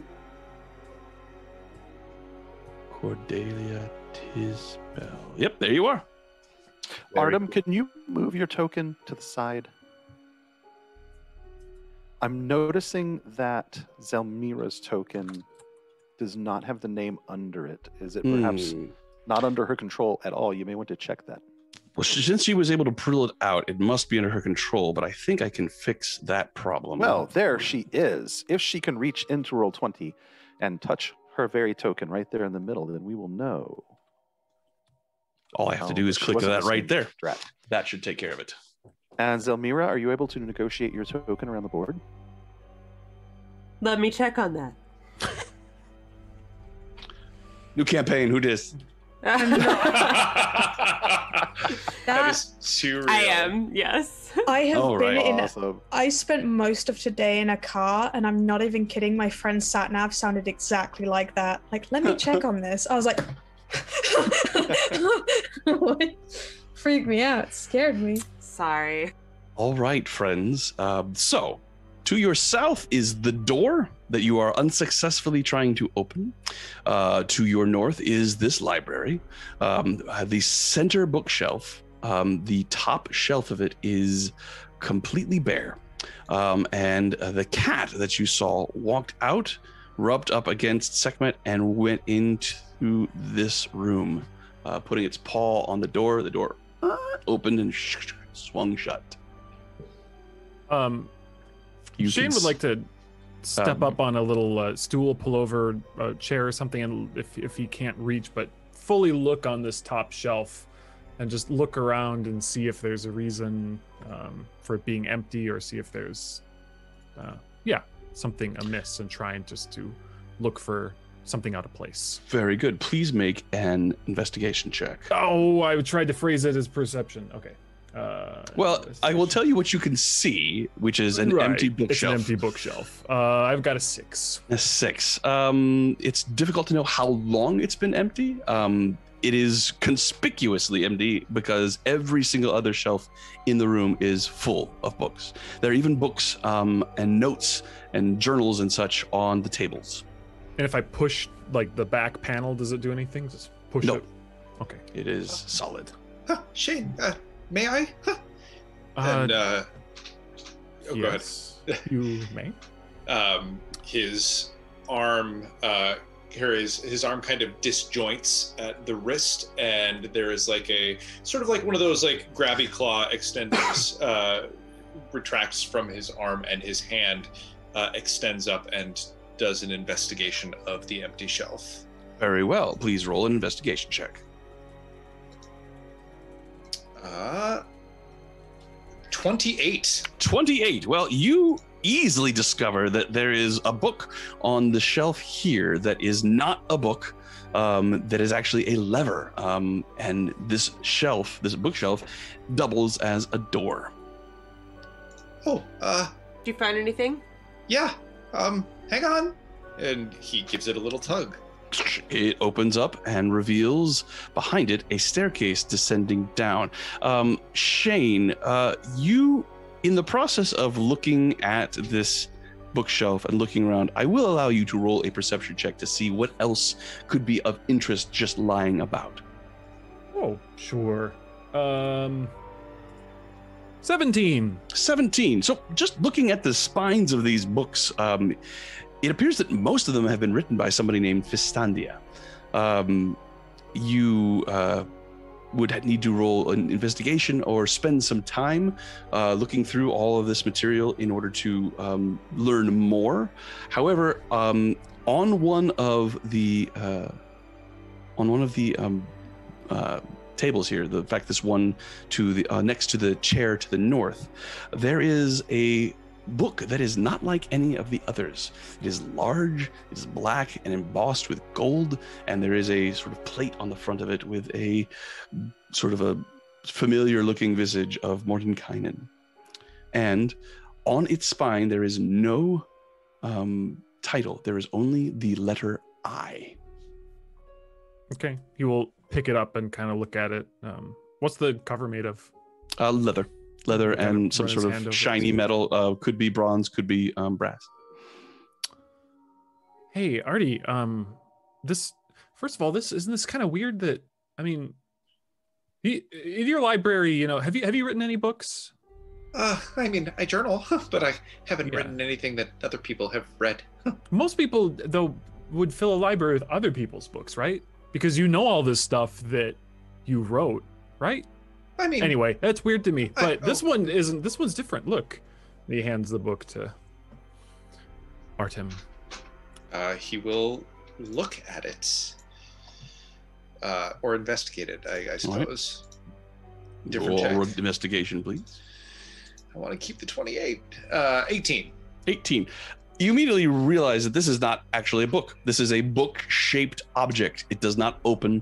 The pages are glued together. It is simply for want of a better term, an art piece that happens to look like a book. It's completely solid? Nothing? Yes. I mean, the pages are made of paper and all. Looking at it and sort of feeling it, it feels about the right size and weight of a book. The outside is leather. The clasp and the bindings of it and the embossery is metal, but you can't open it. It does not. And with your 17, you realize that even if you could open it, there would not be anything in it. It is not a book. What is the I? Is that just what's written on the spine? You said? Large metal I written in common. Does that look like? Does the I itself look like an individual letter that would fit in place with anything else on the bookshelves? With a 17, the size of this 18. Sorry, with an 18, the size of this book does correspond very snugly to the size of the shelf that is empty. Guys, we have to. Oh, I think I might. Maybe we have to. I'm gonna need help with this because we have to spell something here. Probably. It's good, like one of those wizard puzzles, right? Look for more odd books. Let's look for some more books. And we do. We hunt. Yeah, we look All right. for books. So as you realize that is what this is about, allow me. You see obviously this door that leads to the staircase going down. And you see a door here, a door here, a door at the end of the hall there. Last one to find a book. Door. Has to do watch with Jexter. A door. Zelmira begins searching frantically. Cordelia has never moved more fast in her life. Same wavelength. Boletus is panicking because he only moves really slow. Boletus, from where you are standing, you see another marble staircase that leads up. So, where would you like to look? Artem will scour the bookshelves that are not empty. So looking around here, based on your other checks, you feel like you could probably find out more information, but it's not going to be something that you can do instantly. You're going to need to take some time. Oh, I meant for books that have that letter, like similar to the letter. I see. With the other rolls that you have made, it is immediately apparent that in this room, at least on the bookshelves, there are definitely no other books that even come close to looking like this. Zelmira looks to Artem and Shane and says, well, I'm going to go see if there's any other rooms that I can explore. Does anyone want to come? Artem? Yeah, sure. And Zelmira will head towards the stairs going up. Alrighty. I'll head toward the stairs going down. Oh, With- never spoke. Okay. Shane. Before, I think maybe Are you going maybe there we too, should or- stick with Mira, guys. I As- just have a feeling about it. Shane, as you see the two different people moving in two different ways, the echoes of Corcoran's words that could be dangerous. I think she might be right. So let's stick with her. Where shall I go, Shane? Come with me. I Stick with him. Just keep an eye out. before Artem and that leave, Cordelia is going to reach over and tap Artem on the shoulder and just say, you got this. If anyone can find a book, it's you. And I'm going to cast guidance. All right, so you are concentrating on guidance, and it lasts for. Is this one the 10 minutes, or is that Bardic Inspiration? I can never remember. 1 minute. Is 1 minute. Okay. 1 minute. So you're concentrating for the next minute. You Artem? can do this. 6 1 minute. seconds is a long, long time. Indeed, it is. So I keep telling my wife that, so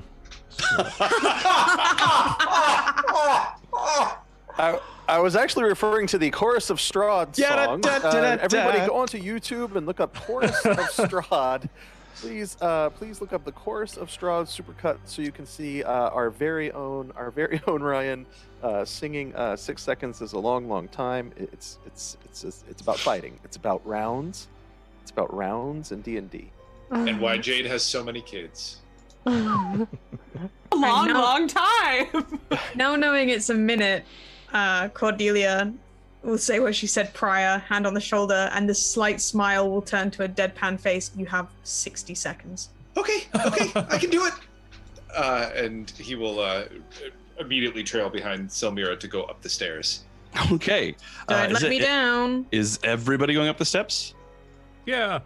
So clip, clop, clip, clop, clip, clop. Up you go, all following Zelmira to the second level. If you will I'm going to create a pathway through the mists here that will lead you to the staircase that goes up to the second level of this mansion. You find yourself, as you come up these steps, in a hallway that goes both to the east and to the south. In the northwestern corner, there is a suit of armor that is obviously ornamental, and there is a door to your east. Erg. Come on, mouse. Thank you. Door to your east. There is a door here, and there is a door here. Are they open or shut, Sean? They are all shut. You pointed out doors.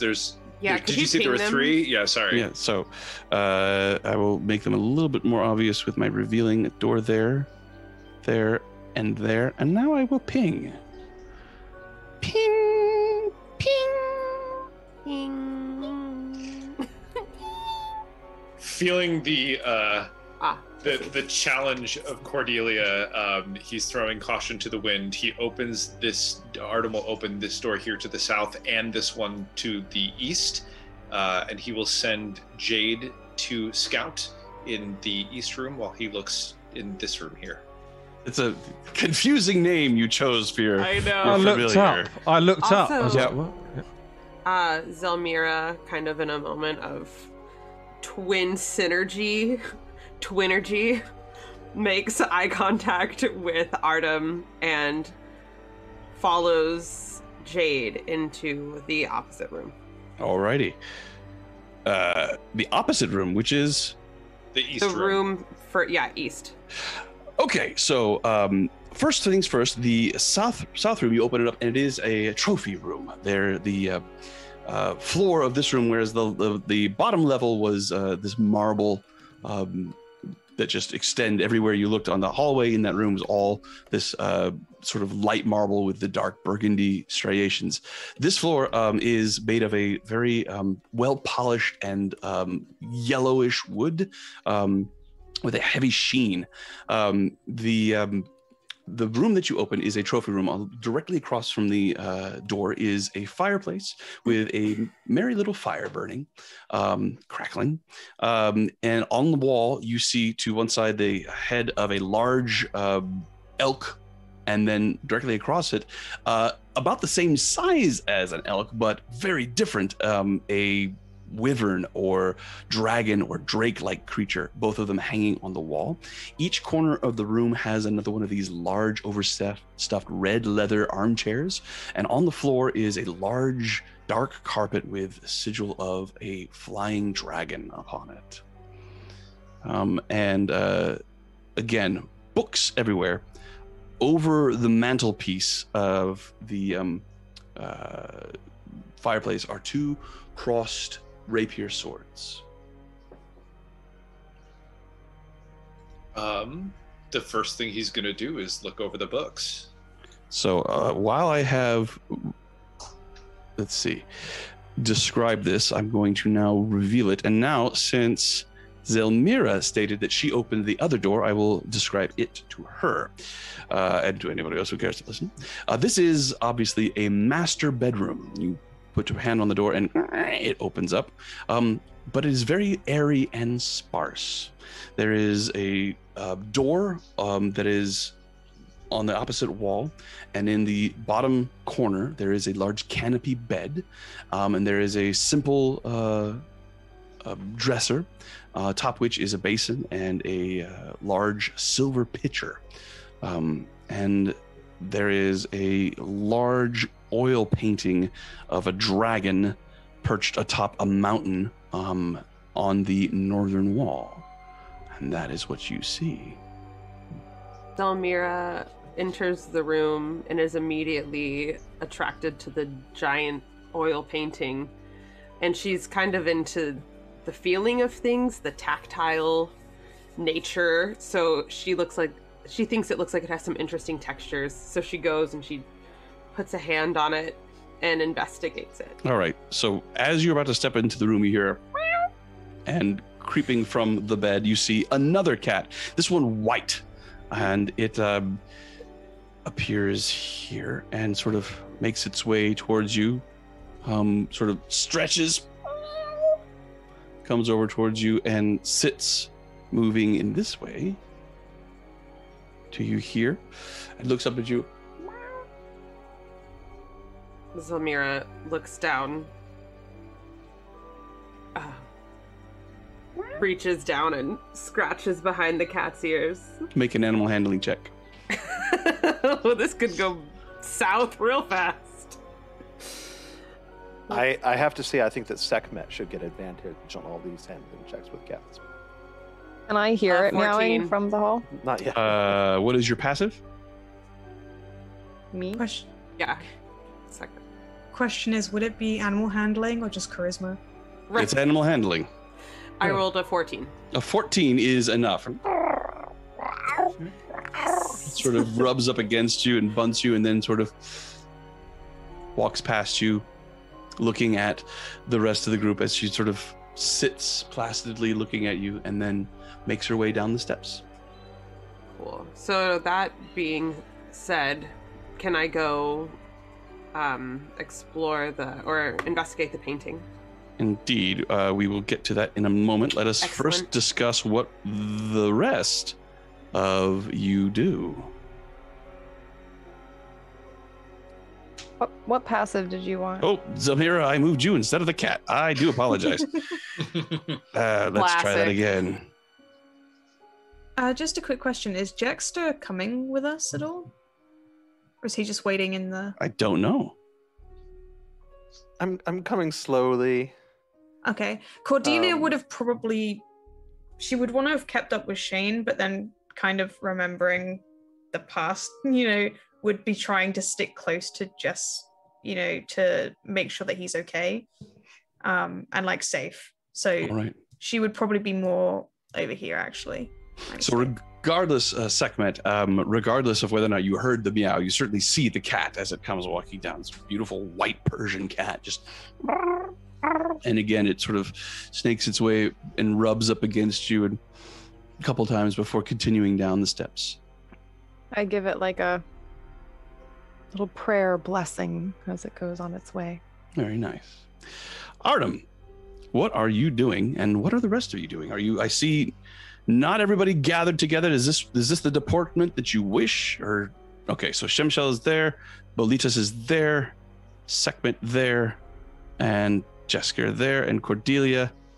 Are you on the steps or are you in the... I would be behind Jesk. Okay. Or Jex, sorry. Shane will always It's be kind of okay. moving and looking, kind of has his head on a swivel, and as much as he can, it seems like he's trying to keep everyone he can in view of him.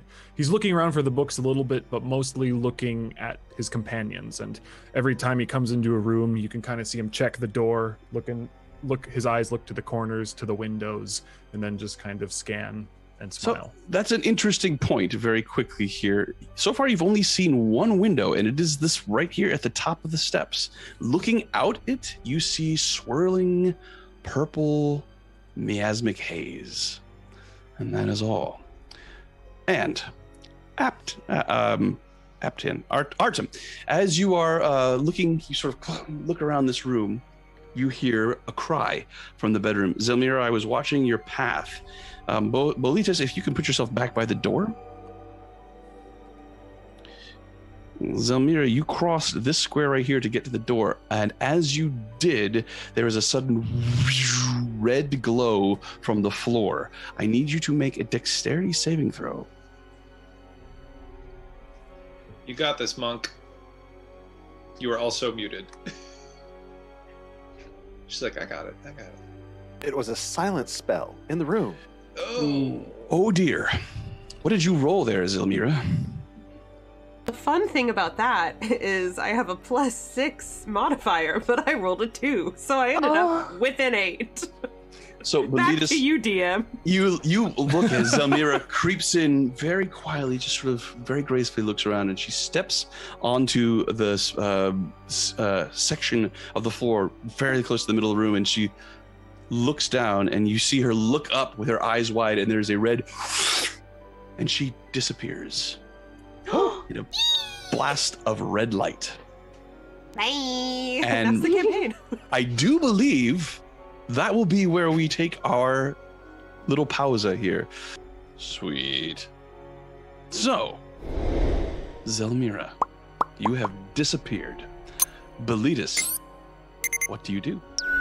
If you have the time to discuss.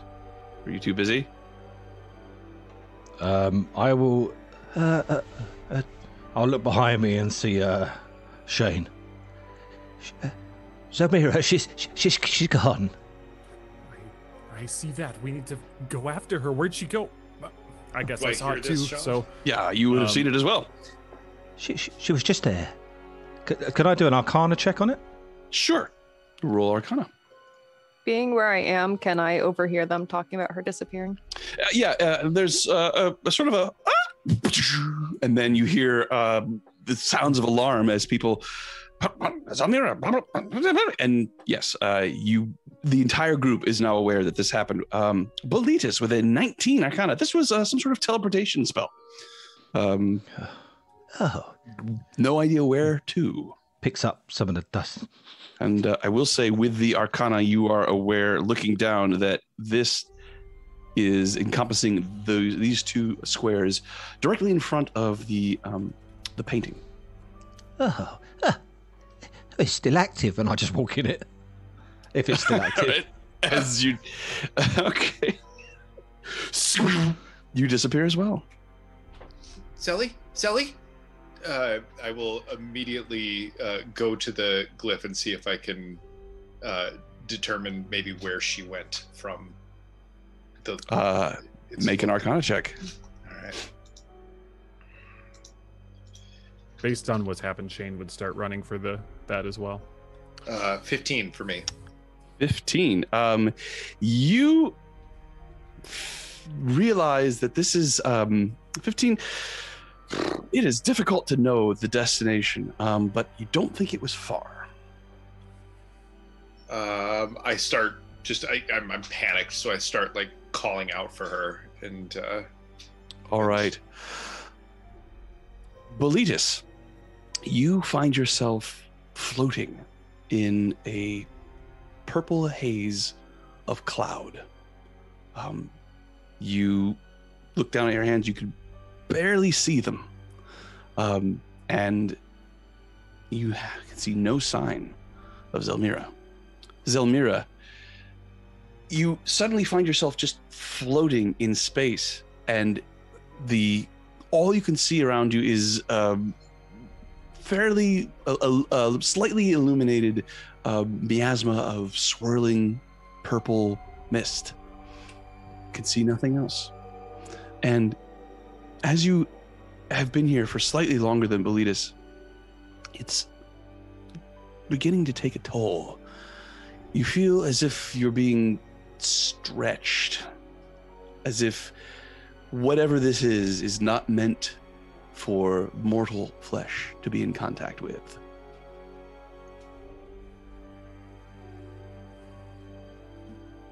Don't love that. What do you do? Well, I guess I try to call out. All right, what do you say? Hello, is anyone there? All right, Boletus, what is your passive? My passive is 16, I believe. 16. With a 16, you hear, hello? Hello? Is anyone there? Sounds like Zelmira. That's so creepy. Zabira, my dear, is that you? Zelmira, what is your passive?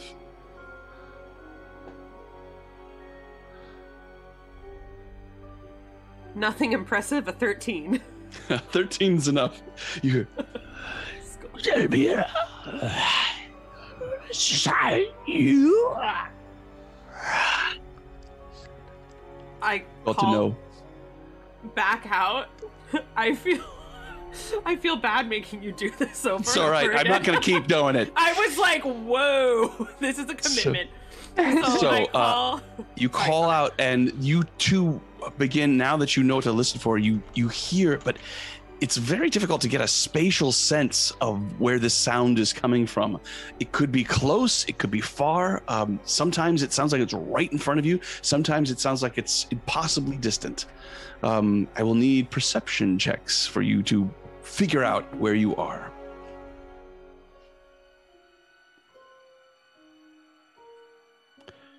I see well, could you call out what you roll, please? Rolled a 12. 12. A natural 1. Natural 1. So, Boletus, you have no idea. You're just floating, and as you're looking around, you feel like your orientation might be turning you on your back, but is it your back? It might be that you're turning onto your front. It's becoming very difficult to determine what is up and what is down. Zelmira, you see a slightly darker shape in this purple haze. It's the only thing that is different from the swirling mist that you've seen. It's a very noticeable section of this mist that is darker than the rest. And it's very close. So I am going to call out once again to Boletus, and I'm going to say, I think that I see something, and I'm going to move towards it. Stay where you are. Something? I'll stay where you are. And I go towards it. How? Boletus will go inside his shell. So Zelmira will, I guess, since I just imagine myself almost, it's like swimming through jello. Right. So I guess swimming in whatever way I can go, whatever locomotion I can take. That is So what you move your arms and there's no give. I mean, there's no resistance. There's nothing to push against. You aren't moving, and you think, I just need to move forward. And as soon as the thought coalesces in your mind, you begin to move towards this. Interesting. And after about 5 feet, you run into the form of Boletus. And you can see him, but again, very indistinct. It's as if there is a very, very heavy fog just right up all around you, and you have to bring your fingers up within 6 inches of your face to even see them. Kush. Ka-dunk. She knocks on the outside of his shell, praying she's not hitting him on the stomach, but hoping that she's knocking on the outside of the shell. Boletus, it's me. What's the password, my dear? Boletus, it's me. Oh, that was correct. And he pops out his shell. Nice. So the two of you have found one another, but you have no idea where you are. And Zelmira, now Boletus, you're beginning to feel very unwell. Starting to feel undown. You will run down. You've been out here about a minute, and you're just starting to really sort of start to feel. And you look at your fingers, and you have the horrible sensation that when you look at your fingers, it's not actually fog in between you and your fingers. It's your fingers themselves that are actually becoming more indistinct. Oh, that's unique. Back to the rest of you. What do you do?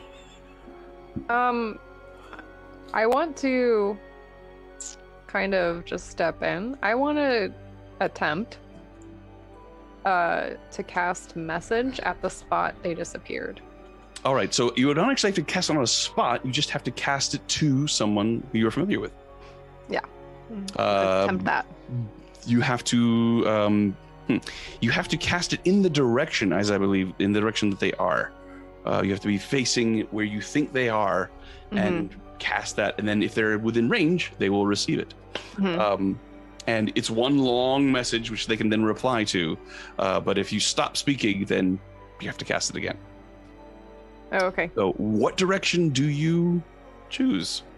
The direction-ish that they disappeared. Well, they disappeared from a fixed point. You have no idea where they showed up. Do you face to the east, to the west, to the north, to the south? Where do you think they might be? Well, like walking into the room, I'm like facing into the room. Kind of like exactly where my character's looking on the token. So from my perspective, it looks like you're looking south. Is that where you want to cast? Is there a compass on this thing? No, you just need to tell me where you're just tell me what direction you're facing when you cast. North, south, east, west, south, east. Southeast. Okay. So I believe the component is a piece of copper wire. In the air. That direction, just pointing to. So I have apologized, Sekhmet. That direction does not translate over Zoom. You need to give me cardinal directions. Which way you want to point? Which way you want to cast? Oh, Zoom. Yeah, just kind of like in the air. Like, I'm not entering the room any farther than where I am. Okay. So I'm just from there holding my arm. Is very distracting over here. Arm straight out, pointing. And you're casting to the southeast. Okay. Ish. I mean, but I'm like, my distance, my gaze isn't that far out. It's to a spot, and like, does that make sense? Like a spot in the room.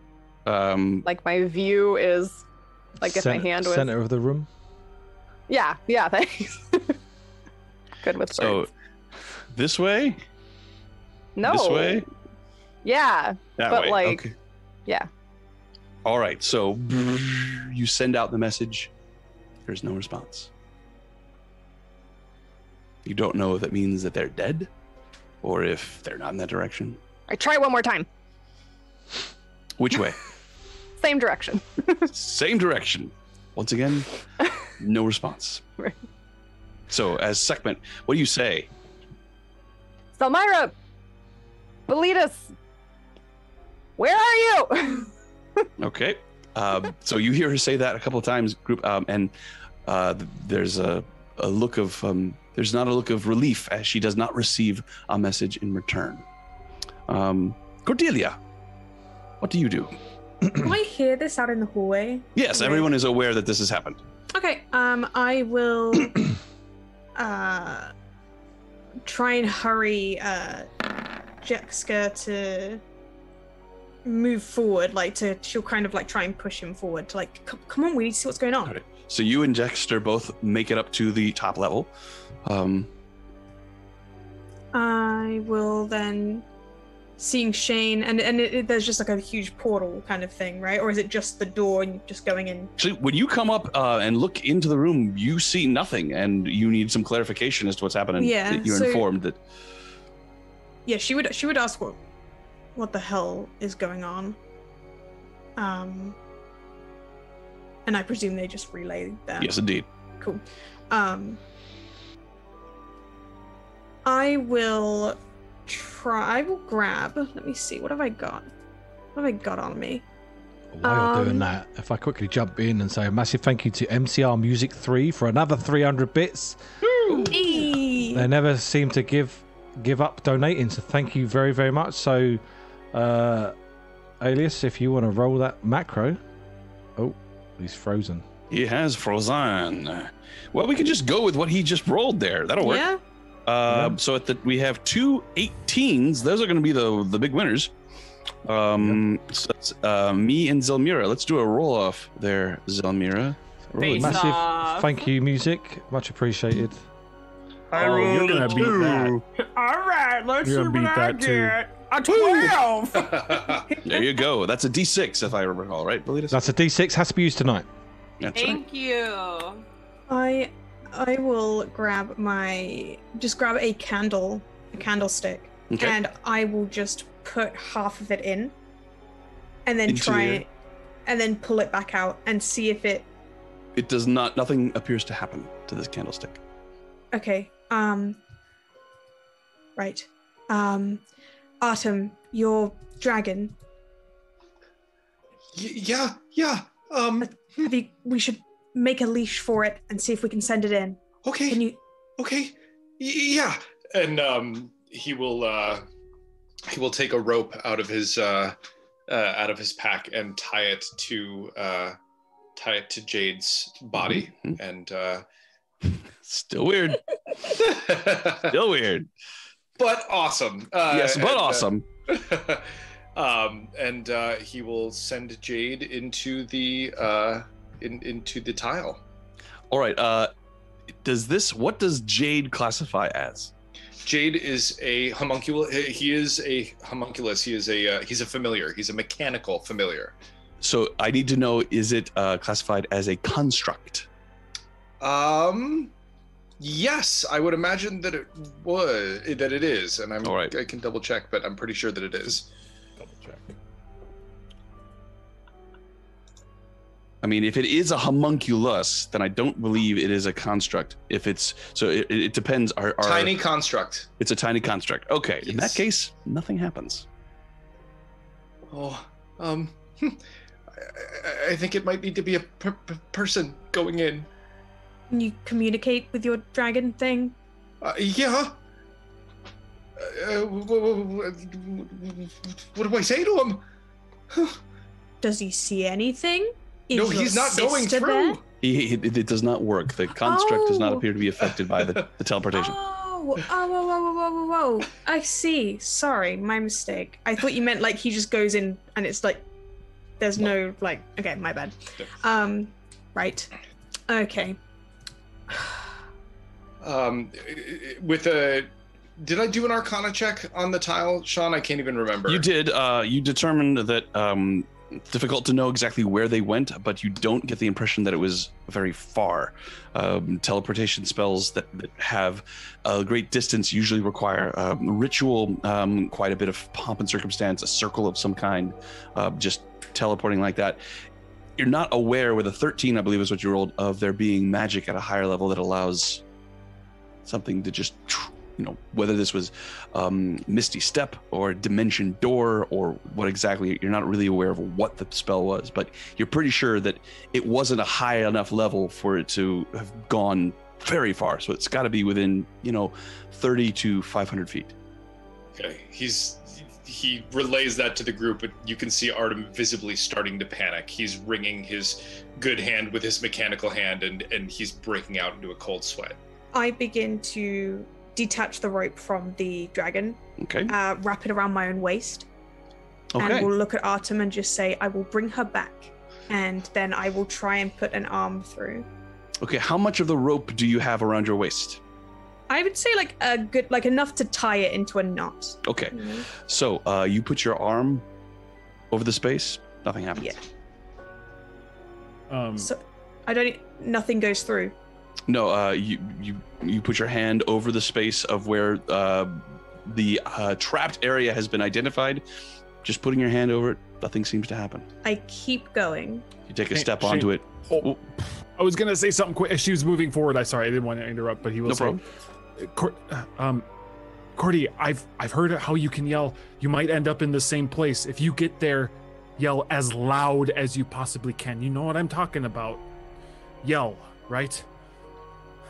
Well, if I can hear you, I'll come straight to you. I'll be listening. Backstory if she there. steps forward, I'll say, everyone quiet, listen for them. All right, so Cordelia, as you step onto the space, there's a flash of red light, and you disappear, and the rope falls, cut off between where she went and the space that you are all currently sitting in. Cordelia has disappeared. Cordelia, you find yourself floating in a barely lit purple miasmic haze. And I will just sit and I will say every day, shh, and just listen as intently as I can with everyone else. Once I'm through, she'll kind of shake her head to just reach for the rope, see the rope's not there anymore. Mm-hmm. And then I will cast Thaumaturgy and just yell as loud as I can. Very good. So, Boletus and Zelmira, you hear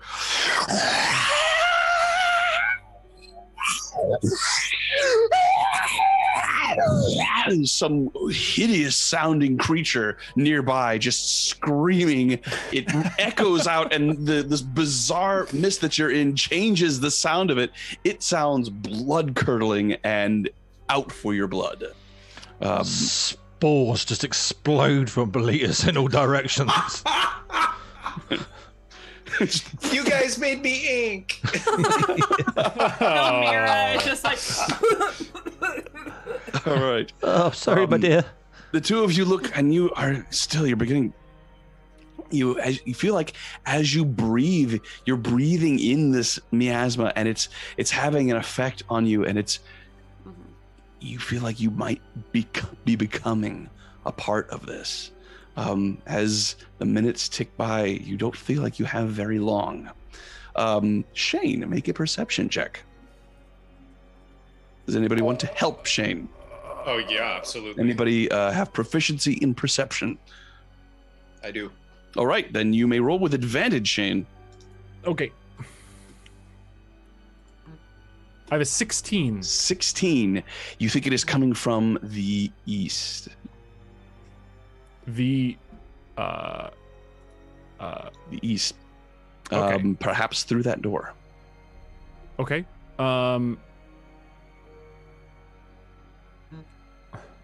And did it seem like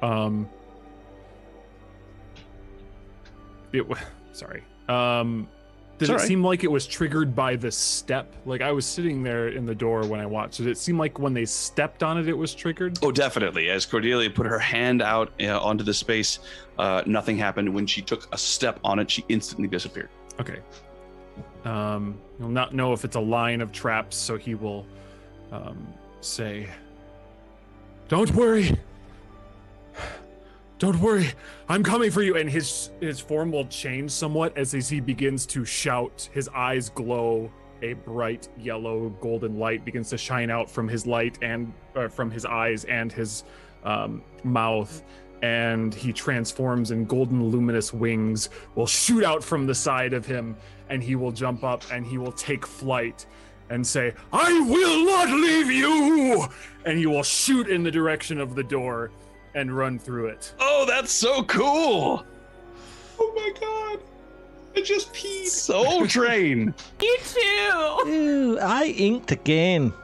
I'm feeling less like a god now. You fly across the room and crash into this door, which just blasts off of its hinges and reveals a slate stone courtyard with a wrought iron fence surrounding it. It's about 15 by 10 feet in diameter, and then surrounding it just purple void as far as your eye can see.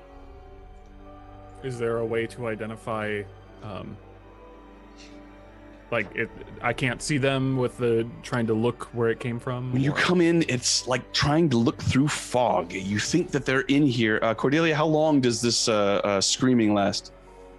She would give it a good, 5-second yell. So you just keep doing it and keep re-upping thaumaturgy? Yeah, she would just keep... Zelmira and Bolitas, this creature, it's just... It's relentless. It's just the distortion coming from it is just absolutely petrifying. It's a hellscape. Shane, you hear it. It's from there. Your passive. It's over 10, right? Yeah, I have 15. 15. From there, you are definitely aware. It is coming from the northeast, and as you peer out, you can see the form of something floating in the mist. I know we might be getting to the point where other people are acting too, but I will look back and say, "Toss me the rope. Let me go." And tie it to the the fence when I go out. All right. So that will bring us to Jexter. Jexter, you haven't been involved in this yet. What do you wish to do?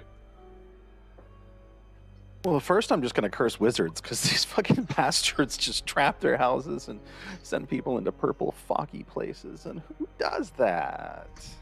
Who does that? Fucking wizards do that. And then I'm going to look at my own abilities. I'm going to feel fairly useless and be ready to hold a rope. Okay. do you go in the room with Sekhmet and... God, no, I'm not going in there. All right, got it. So you're just sort of hanging back? Okay. Everybody that goes in there, they walk around, they look around, they disappear. All right. Shane went in there and turned into some kind of epic avenging golden angel thing.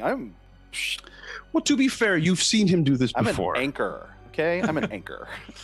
Sekhmet and Artem, you have been instructed to throw Shamsiel the rope. Artem is drinking cosmic juice. Artem is going to make a calculation based on where he knows the tile is, and he's going to make a leap from his square into the courtyard where Shane is to join him. All right, that does not require a roll. You can jump 5 feet, no problem.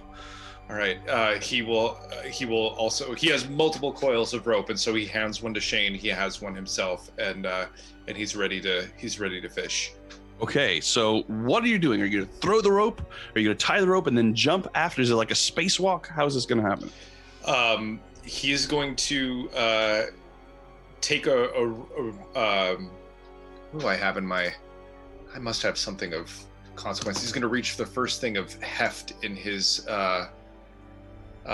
he's got a tankard, and he's going to take a tankard, tie it to one end, and he's going to hold on to the other end and tie it to one of the posts in the one of the grates. Okay. And he's going to throw it out to where he sees the form of Cordelia. All right. So so you have yet to see it, but I'm going to say with this racket that Cordelia is making, and also with Shane having seen it, and he will tell you where to throw. Make a ranged attack at disadvantage, please. Oh, I don't like disadvantage. Very obscured. All right. Do I How have about a range? no? Right. Oh, 14. So you rolled a firebolt? That was the. I don't have anything equipped at the moment. So the problem with that is that is going to add your proficiency modifier. So what is your proficiency modifier? Proficiency modifier is 3. So 3. So 11. 11 is enough as this, and as it clears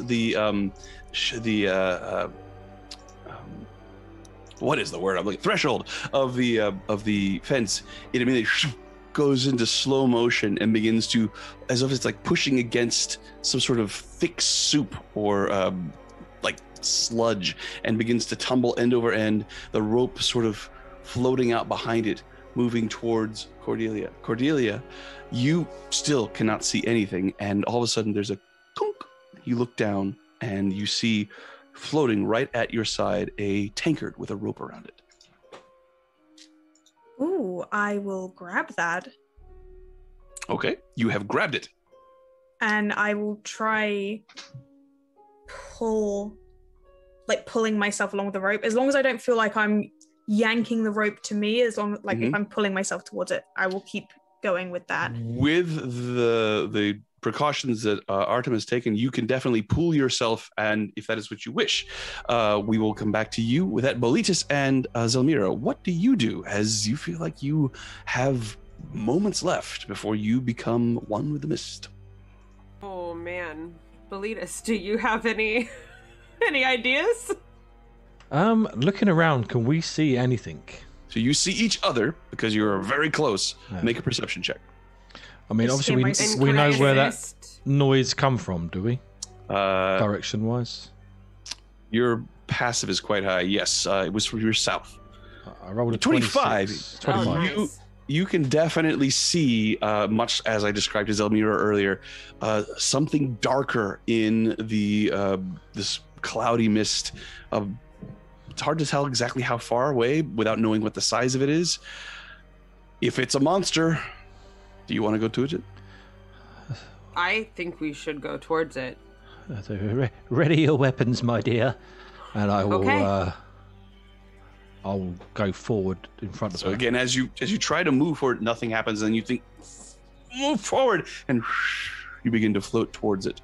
And after a moment, you run into Cordelia as she is holding onto a rope and beginning to pull her way back. Really, you look at up to see, barely visible, the forms of Zelmira and Boletus, almost as if their features have been painted onto the mist. Oh, hello, Cordelia. Have you seen a monster? No, grab this. Can we see it? You can see her, but you can't make out what she's saying. I would Okay. like to cast light on the tankard that I'm holding. All right. There is a bright light now, and you can see this tankard. You can see the rope extending from it out into the mist. What's on the other end, you have no idea. Shane, what do you do? At some point, he would also cast light upon a point of the home to summon a bright golden light. Okay. Similar to the radiance that sort of exudes from him in this form. And then grab I guess we sent out a rope, so try to gather everyone and tell everyone to hoist and pull back, and being ready to fly out if he needs to do the same thing. So Okay. So with a bright light now illuminating this area, you can see a little bit better. There is a slightly lighter space in the purple haze that you can that you can start moving towards, and with the rope and with all of you all together. Cordelia, I want you to make a let's see. This is going to be an May I just say you're looking mighty handsome today. I said, oh, You've done something different with your hair. It looks Have I got great. any idea what Make she's an about to insight do? check, Cordelia. Have I got any idea what she's about to do? Unfortunately, no. But you can also 9. make an insight check, Velitas. Insight check. 12. All right. So you think that the fact that moving your hands through this miasma has had no effect. It seems to be mental power that allows you to move, and that if you wish to be attached or affixed to somebody, it's going to have much more to do with what you're thinking as opposed to what you're doing. oh, that makes sense. I'll try to put my arms around both and just think about going forward. Okay, so you put your arms out, and Zelmira, you feel yourself sort of being pulled towards Velitas.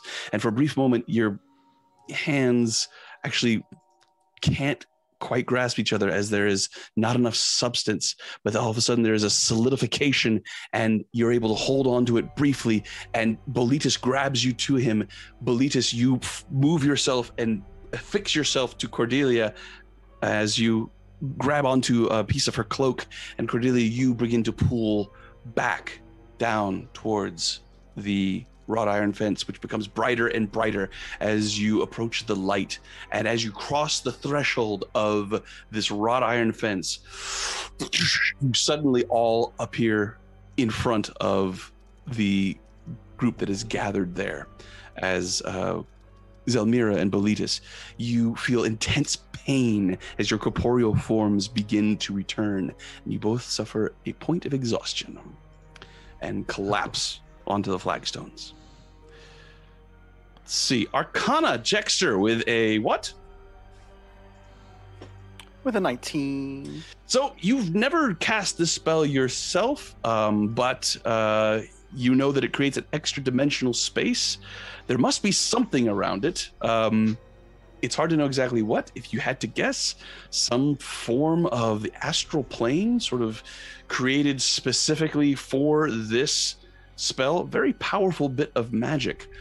So the fact that it's purple, you've never been to the astral plane. You don't know what color the astral plane actually is. You don't know if this is in fact the astral plane, but it stands to reason that it would behave like the astral plane. Yeah, that doesn't help any.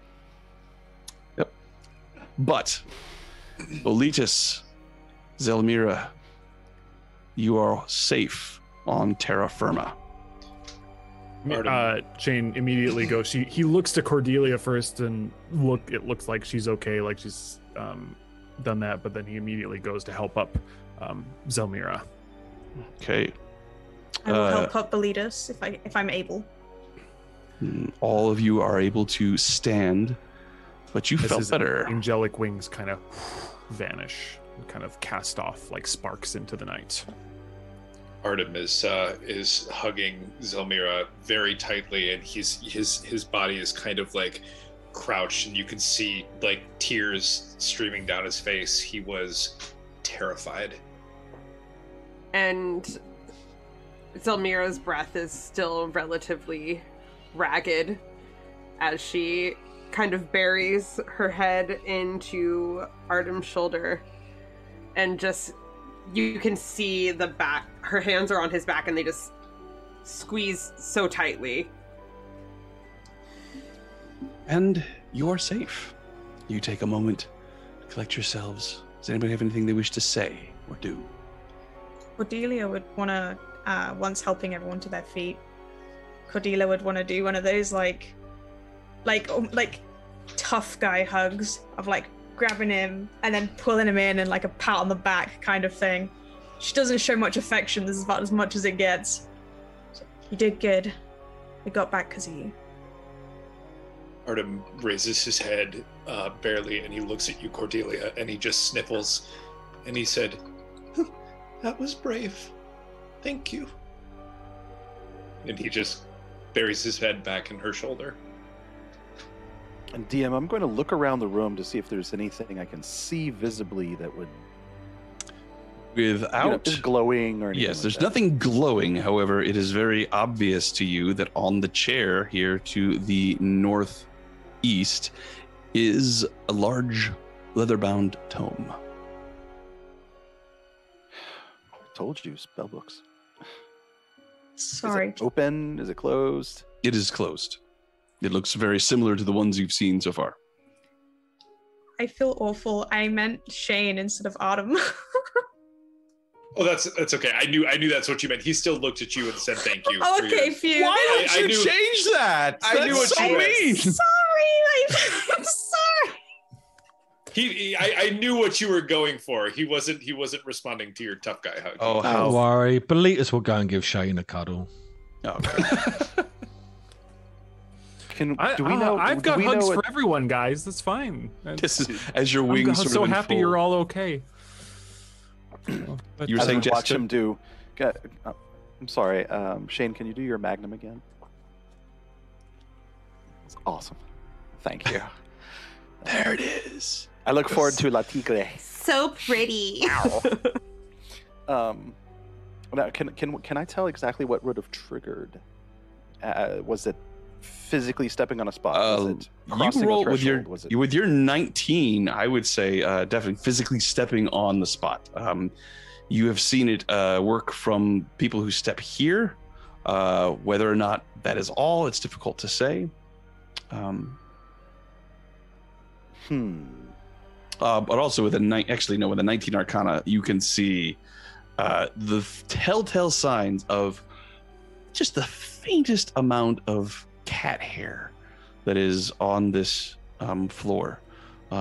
This white cat hair, very easy to miss, and there is no cat hair in very specific arcane sort of squiggles and runes, and you know that the two squares that are marked are trapped and none other. Okay. I'm just going to quickly use a little spell, Prestidigitation. I'm going to use it twice to literally soil those areas, just to mess them up, to try to mark them really obvious, kind of delineation. Even I have to cast it a couple times, and Prestidigitation is just a cantrip that I can cast several times that will allow me to just mark the area up so that it's very clear where to So step. it should not be to step. two large grease paint-like smears upon both of these 5-foot squares. And I'm calling everybody in. Guys, come on. Don't step there. Wizards. This is why I didn't go to school for this. Really? Who does that? I mean, put a rubber band on the door, something like that, but is that what they Penny what they did locket. in the wizard dormitories? you would were- have no idea. All right. Do you know what caused that, Jexter? I think it's the book. Actually, Have we seen the book? he points at it, and now you do see Now the we book. do see the book.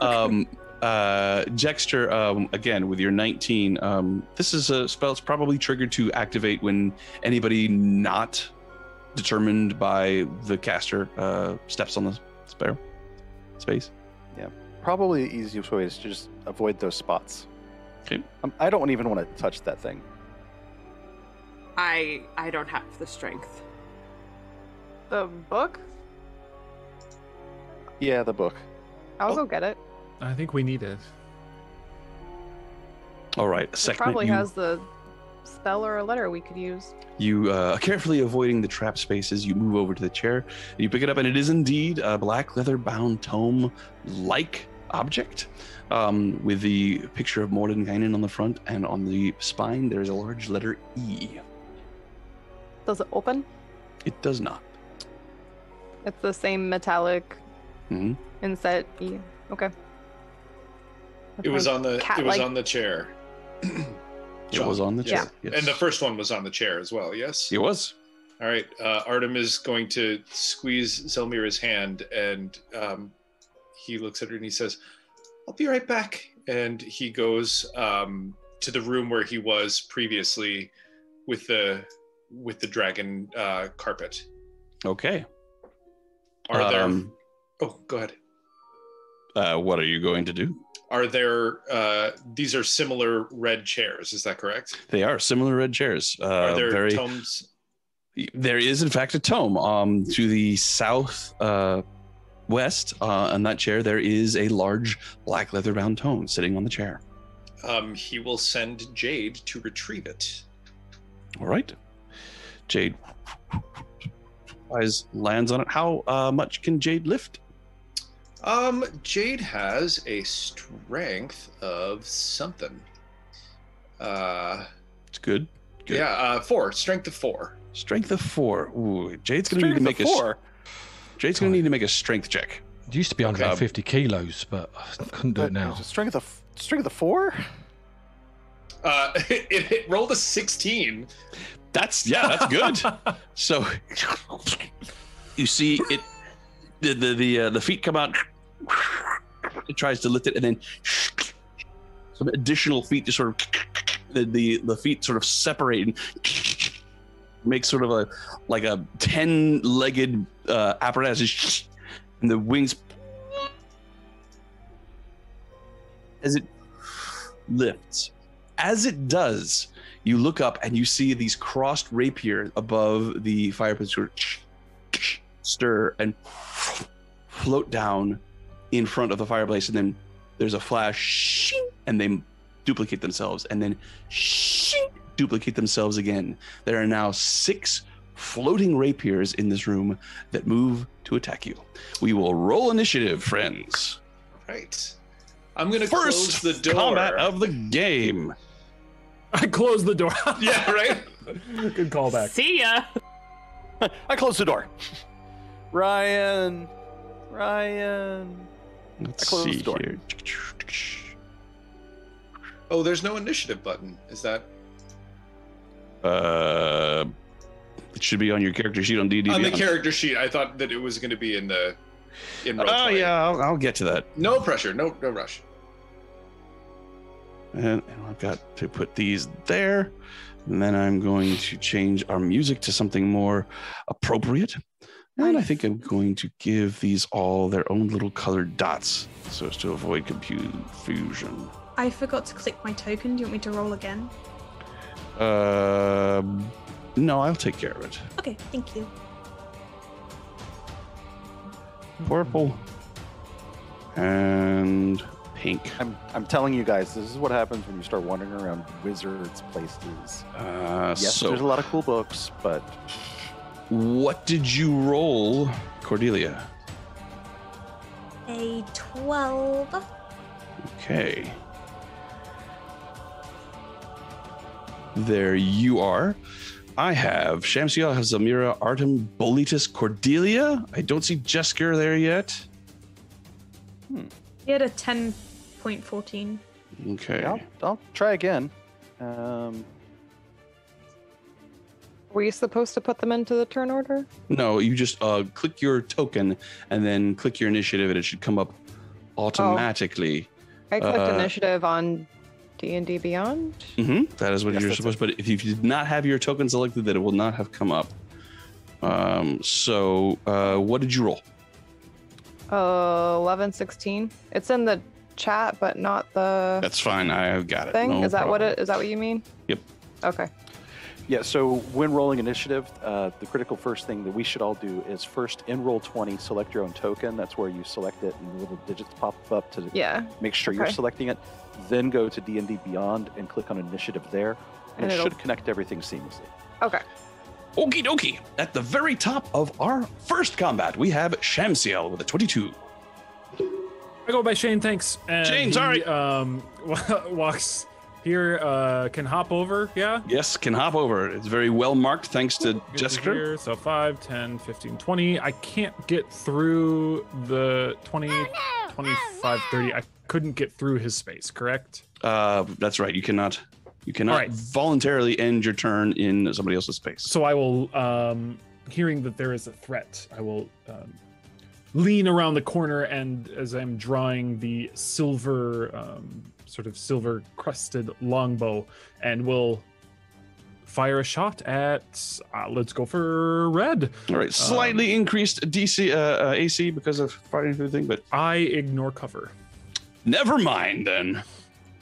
And he will pull the longbow extra far back. Okay. Make a sharpshooter shot. Oops. That first one is a natural 2 for a 7 to hit, which is So it sticks into the wall and misses the rapier. They're very small targets. I will do it again. Do it again. Let's see. Hold on. Let's see.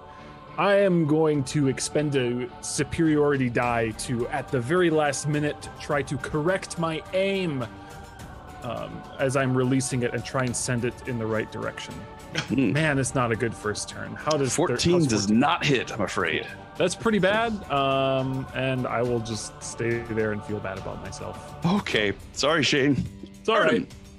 Jade is back with me with the book. Is that correct? Jade is in the process of flying towards you with the book in hand. It was his moving the book that triggered the initiative. He's not back to you yet. He's moving at half speed. Where is Jade? Right Jade now? will be, let's say he's right underneath where red is. Oh, geez. Okay.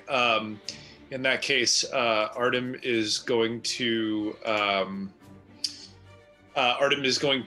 press his middle finger all the way back on his mechanical hand, and he is going to spray a phosphorus-looking powder all over the rapiers, and he's going to cast Fairy Fire as they are coated in this powder and begin to ignite. Got some dex saves as they can tell that there is a threat. I've got a 19 for red. Passes.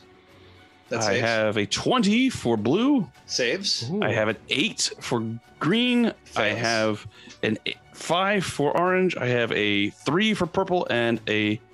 Does it take up the entire? Is it 15-foot square or is it 20-foot square? So I 20 can foot catch square. all of them. Yes, I see what you're saying. 20-foot square. Yep, you get them all. So there's one more. I believe pink rolled a 20. Is that all of them? Yeah, so 3 of them. 1, 2, 3, 4, 5, 6. So 3 of them. So we'll say the front 3 failed. Based on the colors that you announced, it was blue, green, and orange that failed. Gotta love that eidetic memory. So they begin to glow as they were not able to get out of the way of your phosphorus. Blue, green, and which? Orange. Orange. All right. Anything else for you, Artem? Yes, he is going to take a 5, 10, 15, 20, and he is going to sit in the hall and Concentrate. concentrate. All right. Where are you going, Artem? What? Oh, shit. Zelmira, it is your turn. So, hearing a ruckus erupt from the other hallway, Zelmira finds strength again and quickly makes her way to the door, being careful to avoid the spot that sucked her into a horrible miasma. Okay, so that I just avoid that T zone, Yep, right? that's it. Okay. So I can't get past Shane, but her first thought is of her brother. And so she peeks over his shoulder and seeing that Artem is safe, she is comforted by that. And I will hold an action until I am within, beep boop bop. Let's say until I can see one of the whatever is attacking us. All right, so holding an action until you see a target. Yep. It's assumed that you all call out what you're actually fighting. Cordelia, it is your turn. I approach and then head over. Am I able to head into the room? 5, 10, 15, 20, 25, 30. You cannot without using a dash action. I will not do that then. I will get to 5, 10, 15, 20. I'll get to here, if that's all right. Okay. Avoiding the zone. Avoiding the T, yep. And I will currently, I will summon my spiritual weapon. Okay. What form does your spiritual weapon take? Just out of curiosity, it's going to have to wait, as you're going to have to make do with a shiny scimitar for the time being. What, my spiritual weapon? Yes. It's a her eyes kind of turn like a dark black, and it's almost like the veins around them start to pull black as well, as this giant scythe appears floating behind her and follows her as she runs over. You should have control of that icon. Epic times. It kind of looks like a sickle there, so that's close enough for today, at any rate. And let me see. Who is ahead of me? That is, sorry, who is this here? That is Zelmira. She is holding an action. Got you. I will cast guidance on you, reaching forward, and just say think of your action wisely, seeing that she's kind of waiting and holding. Just want to make sure you know guidance will not affect an attack roll. No, I know. I don't know what her strategy is. Okay. I'm just trying to fill up my turn. Gotcha. You are concentrating on guidance. Sekhmet. Can I move? So move through your ally space counts as difficult terrain unless you have the mobility feat. And that, you have to attack to use that, right? I think so. You can, the only way you would be able to get into the room is if you dashed using both your movement and your action. So I don't need in the room, but like, I'm kind of in a weird spot. So like, how aware am I of what's going on the other side of the wall? And can I just cast things from here? Most things that you could cast would require line of sight. And I don't think you have anything that you can cast that appears on the other side of a wall. Tabaxi has a special speed. Can I get through the people anyway? Tabaxi agility, yes, indeed you can. So you can use your movement and your Tabaxi agility to get into the room without any trouble at all. Do you wish to get into the room? Yeah, can I go like right here so I'm not blocking the doorway? Yep, absolutely. So Sekhmet just sort of bristles for a second and then begins running through, and she moves past you. She claws along the wall. She leaps off of your shoulder, Samsiel. She flips over your ejector and lands in the room. You still have an action. Great. I'm also gonna cast spiritual weapon. Spiritual weapon. Excellent. What does yours look like? Kopesh. Kopesh. Cool. So I'm going to make what color would you like your spiritual weapon to be, Cordelia? Can't be black.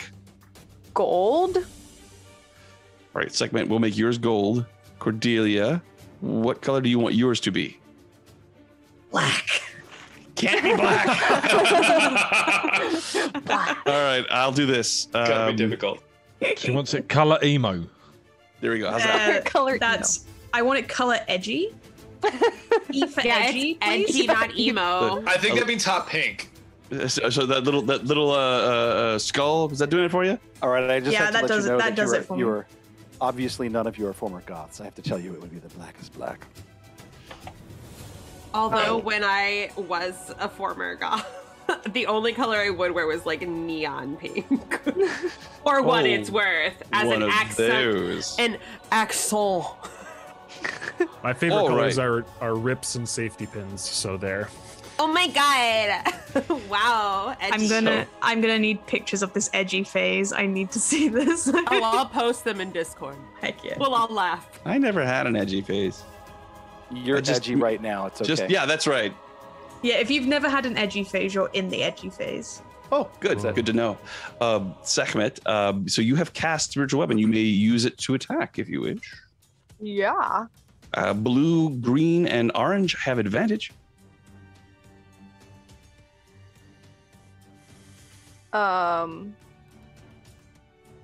red? Is that what you're Are asking? you sure? If you were to attack Sean, blue, green, and orange. Mr. DM, you said they have advantage, not Sorry. she has advantage on I them. see. Yes. Yeah. You have advantage to hit blue, green, or orange. Okay. Sorry, I should have been more clear. Yeah, I didn't want to hit something that had a better chance of losing or winning against me. Well then, blue. Okay, so your Kopesh comes forward and strikes blue. Roll attack for your spiritual weapon, please. Alright, hey, I need your help. I understand this was us in the beginning of the stream. Way back in the beginning, we all Except we know didn't have any this. help. We didn't have help. No, that's true. I know, I have my Yes. lifeline on Yes, the you side do. here. Phone a friend. What do I do? Where is it? Scroll down. Sorry, I don't know where anything is. We still have these moments. Oh, It's good. Click the B. Did it happen? okay. It did. It did. You more have rolled a 13, which unfortunately does not hit. But it's at advantage, so she has one more. Do it again.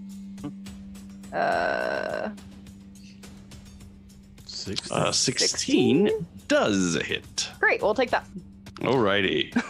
And now click on the click thing. Click on the click thing. 11 points of damage on Ooh. blue. Got it. I believe I can also cast Sacred Flame. Bonus action for spiritual weapon. Indeed, you can cast Sacred Flame.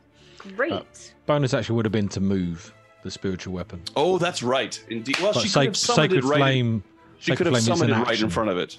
Yeah, Sacred Flame is an action. So But it's a cantrip, and It's she a can use her action to do Sacred Flame. yeah, if she that's what I mean. Yeah, she can. Yeah, So do it. you can definitely use. You can definitely. We'll say you summoned it in front of blue, so you did not have to use your bonus action to move it. You may use your Sacred Flame. That's a dexterity saving throw on my part. Thank you I for have that. rolled a natural 1, so that is 11 points of. Nope, sorry. How much damage am I getting from your Sacred Flame? Do I click it again? Yep. You click Sacred Flame. It's a cantrip. It's at the top. Okay, I can do this. All right, now And click on the click. damage. 5 points of damage, and this rapier falls broken in half. Ah! Well done, Sekhmet. Anything else from you, Sekhmet? I believe you have a little movement left if you wish to move some more. Just gonna hang out in this corner, All right, Jexter, you are up. gloat in my victory for a bit.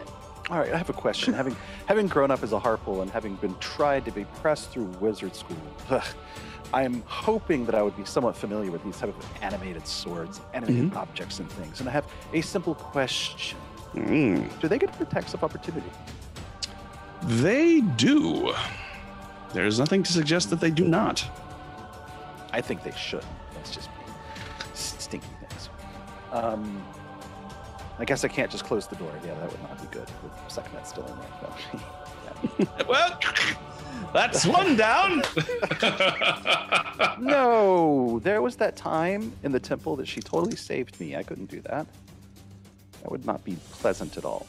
5 So, swords versus 9 lives. My money's on her. So I mean, There she it is a is. goddess. Goddess versus inanimate objects floating around. I can practically see the strings on those things. This is such a joke. I'm going to go in and brandish my rapier Right. against. brave. Brave.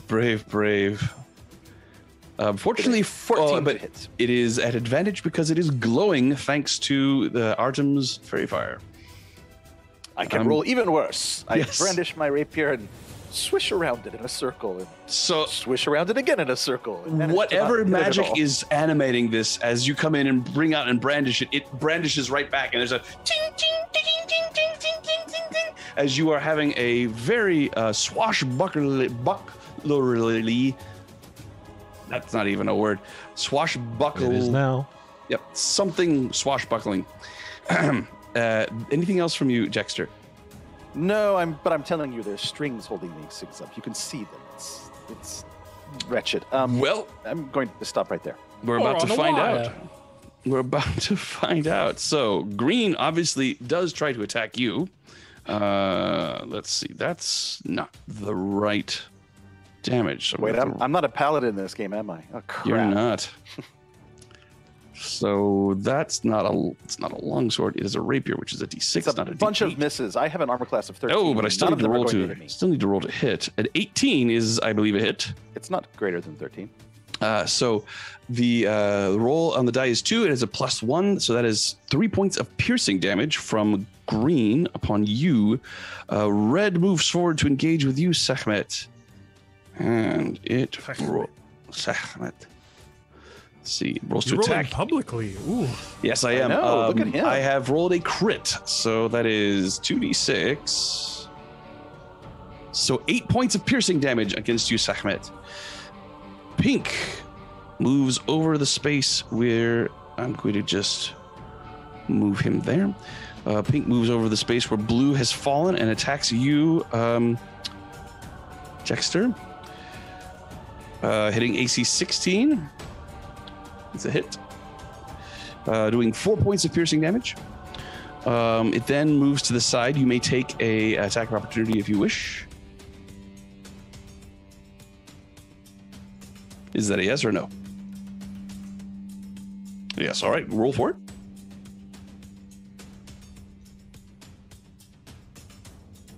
Silent as the grave, he attacks with opportunity.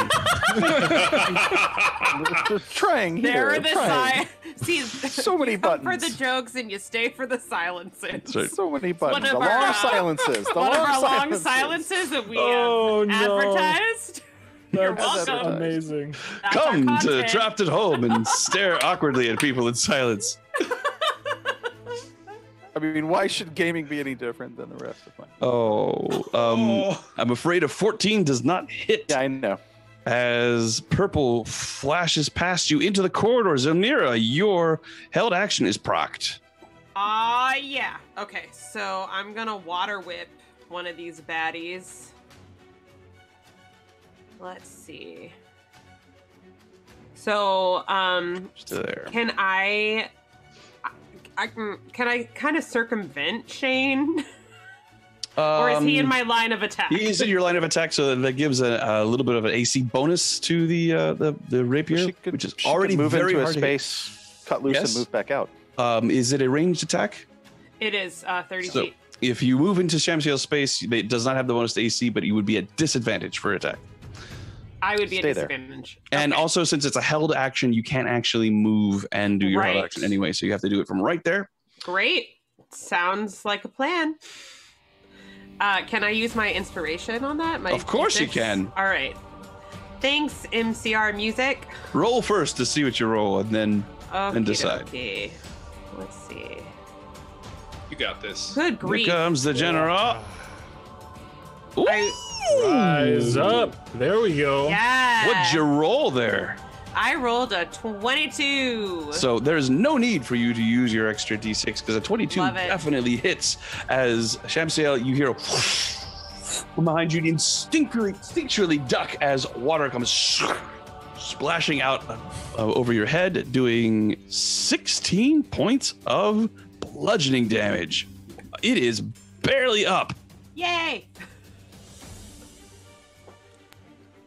And that is your held action. Now it takes its action. It attacks Shane. Hitting AC 17.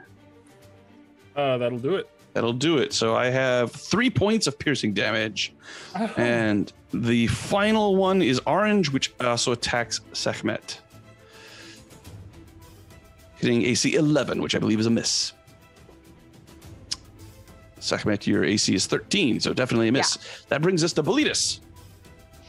Right. Before I forget, I'm going to do it now, but this doesn't count until the new round. A massive thank you to Manxworks, who's donated $12 for 4 D6 inspirations. So, Alias, hit that button. And the top 4 people win that D6. If you've got a D6 already, obviously we skip over you. So, massive thank you, Manx. So who's that? Zalmira. Have you got a D6? with a 4. I've already got a D6. She's got a D6. We got Sekhmet with a D6. Have you got a D6? Nope. Thank you very much. You have a D6. Jackster has a D6. Shane has a D6. and Artem has a D6. So thank you very much, Manx. Sorry I took a while. I was waiting for the end of the round. No problem. Remember, those have to be used today, folks. Has to be used today. Okay, so where was this trap? Was it where the sword is? It is where the sword is, indeed. Right, so I'm going to move 5, 10, 15 to there. No, that's also trapped. But that's also true. Where the big red T is. Oh, okay. And then I would obviously do that. And you would definitely be able to see it because of Jexter's soiling. Okay. Yeah. I will move Like a cat, baby. there. All over the place. Then I just Really hates wizards. hang on a minute. So where was I? I was here, wasn't I? Yes, you were right in the corner. 5, 10. No, so 5, 10, 15, 20. I can't really do anything else. I can't get around there. 25, 30, 35. Yeah, you could get into Shamsiel's space. So I've got 20, Attack. 25, 40, 30, 35, 45. 40, You could 45, make it back to the 50. space you're right in, but that would be all you could do. You wouldn't actually be able to attack. You'd just be able to walk out. You would be run up to it and then turn around and run back. I was thinking if there's a way I could get to there. You can't go through the enemy space, unfortunately. No. I'll go there and then I'm going to do Form Whip. All right. For a second, I legitimately thought your token was Master Oogway from Kung Fu Panda. I was thinking about looking for that, but I missed. If only. And then he has the that's backdrop exactly as what it well. looks That just like. is perfect. What did for you it. roll? What did you roll there, Belitis? I missed with a 10. You did indeed. Do you not have inspiration? I don't. Aw. I've not. So that's an action, and then what have I got to do as a bonus action? I shillelagh my staff. Very good. So describe this for us, Belitis. On his staff, it's got loads of little mushrooms, and obviously there's some bigger ones on there and stuff. And all of a sudden, it literally transforms into some bright blues, and the mushrooms themselves transform into crystallized mushrooms, and become like crystals, and obviously will hurt. That's really yes. cool. Just sort of, and they look far more deadly than they did a moment ago, and far less delicious. Shamsiel, it is your turn. Aha! Well, we've got a cracked rapier in front. You do. It is. Let's make a attack against this one. I'll just go for it. Here. Well, should I? No, I can't switch twice. So I'm just gonna make the attack at disadvantage. Double 25s to hit. Wow, that is one destroyed rapier. It hates the damage. Does 6 do it? It had 1 hit point left. Okay, cool. Wait, he just shot a sword with a bow and arrow. Oh, did you use some sharpshooter? Man. So at point blank range, you're looking and you look down at the blade to shoot, and then you look at the hilt, you look at the blade, and you shoot the blade, and it just pops right off, and the hilt sort of falls on the ground. Nice. I'm gonna try that again. Yeah. With the other one. Samira. If I may. Yes. You don't have to ask for permission. Lead around the corner. It just felt and like the right. It was the time. and try this again. This time I pull, you can hear the bow creak as he pulls it back, probably further than he should. 21 to hit. That's a big old hit.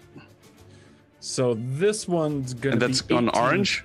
18 points of piercing damage. It's on orange. Well, that kills it. I was going to ask you to crit fish, but there's no point. I was still engaged in melee range anyway, though, so it wouldn't have been possible.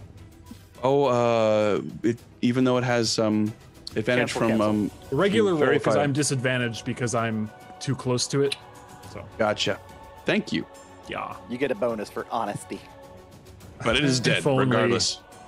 And so this then one, I'm gonna you hit the hilt with this one, and it falls blade first into the floor and just sticks there, and it tries to pull itself out once or twice, and then goes inert. I'm tempted to take more attacks, but I will not. I will run across here.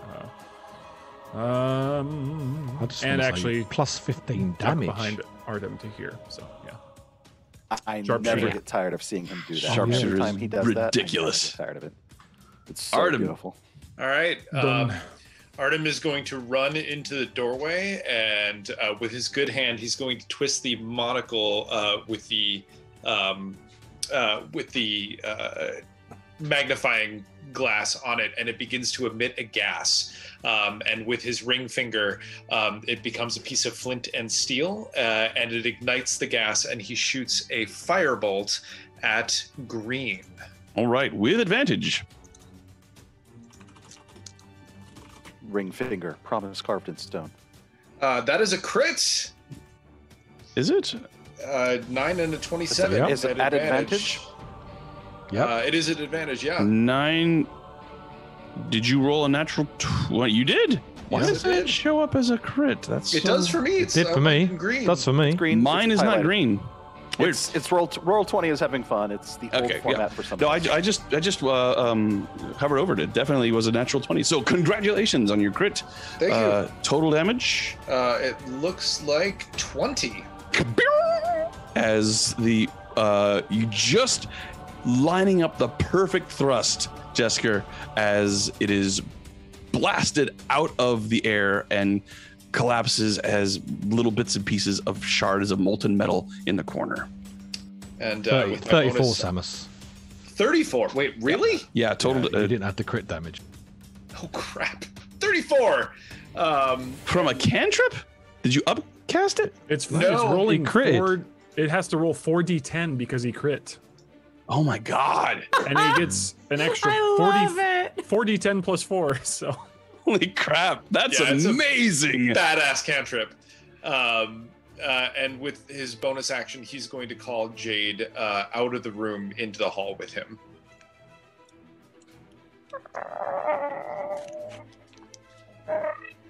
Comes around the corner, still holding on to this book, barely able to lift it.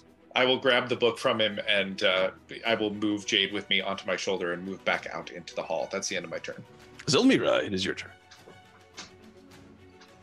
Okay, so Zelmira will move into the hallway and step over the fallen, I guess, sword corpses into the room. Indeed. And I'm gonna try something a little bit different, and I'm gonna hit him with, it is, I think, called Fangs of the Fire Snake. Ooh, Yeah, it's a melee attack, as I recall. it is. All right, so Don't forget to I mark need off to your. get Don't forget to mark off your key close. points. I will definitely be keeping track. Boom. I'm really sorry. Wait, let me see. Okay, so I need to get close enough to 1. So I move. I still have like 40 feet. Yep. So I think I can make it over to this guy. Although you do incur an attack of opportunity as you move out of the space of red. Do you still want to do that? Oh, I didn't realize that yeah, whatever, that's fine. Okay. Red makes an attack of opportunity upon you, Okay. hitting AC 19. Yikes. Ah, the hubris. Oh, the hubris. It burns for 6 points of piercing damage. Okay, well, these things happen. So, Okay. Fangs of the Fire Snake. Yeah. Let me just take that damage, and I'll get back to my Fangs of the Fire Snake. Beep. And oh, well, that's just telling you all about it. I'm trying to figure out. You need to make an attack action. Yes. It's not popping up under my attack action. So you just make it an unarmed strike. Oh, great, cool. Easy peasy. Okay. 13, unfortunately, is not a hit, so your hands. But what if I do my inspiration? What if you do? Go for it. 1d6. Okay. roll medium. Yay! Yay, that is a Yay. hit. 17 will Nice. hit. Okay, great. So, So it hits, so roll your damage for your unarmed strike. okay. It's already done. Where did it go? Oh, 8 points of bludgeoning damage plus 1d10 points of fire damage. Roll d10. Yes. Okay. 9 points. 9. Total of Nice. 17, which is enough to destroy it with one blow. I do believe you have another attack, Zelmira. I do. So I'm going to do the same thing and try to get this other one with the fangs of the fire snake as Another well. key point. Can you do that? Just double checking. You can do that twice in a round. I think you can. Okay. No problem. Monks are dumb. Yeah, like monks that. are. Yeah, pretty sure you can. In fact, just go ahead and do it. If you can't, we will. Remember for next time. Remember for next time. Great. Did that roll? No. Okay. Let me go back. Unarmed strike. Oh, good grief. Okay, well, I rolled a nat 1. So, Yeah, so that automatically fails. However, Yep. there's only one left. Bonus action. You could try again. What? If you want to Okay. use another key point, you extend your reach. You can hit it from there. You know what? Let's do it. You Risk sure? it for the biscuit. No, Alrighty. save your. All right. Ooh. All right, 25 is a hit. That's 9 points of bludgeoning damage, and you have 1d10 to roll for fire. Dope. I'm just gonna roll in here. Look at that. 1. So 1. It is still up. Okay, well, I did my part. You The did indeed. anti-burr. So I don't even want to know what the anti-burr is. Cordelia, it is your turn. Bring us home. That would be Hamilton as Here the I am. anti-bird. So, yeah. Here I am. Not even been in the room yet. Don't even know what we're facing. I'm going to run in. There's going to be one sword. I'm going to think it's the only sword that there has been the whole time. And I'm going to solo what everyone's struggling with. I'm going to try anyways. 5, Do you want to use a bonus action to move your spiritual weapon? I would love to do that. And I want to hit that with my spiritual weapon, please. But just to make sure we know for the future, you can use your bonus action to move it 20 feet. So it was Aha. there. It was 5, 10, 15, 20. So it can be right over you. Okay. It can go through walls though. So, can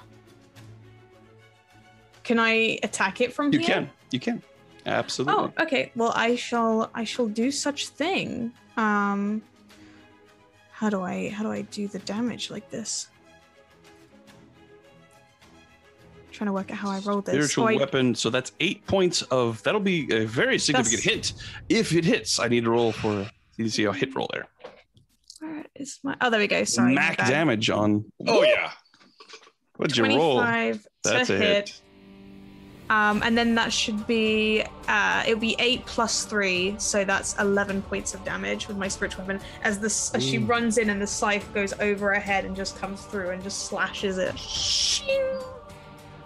You still have an action, but it is an action you can use to gloat as this scythe has cut this rapier in twain and the two pieces fall clattering to the ground. Is this really what you're all struggling about?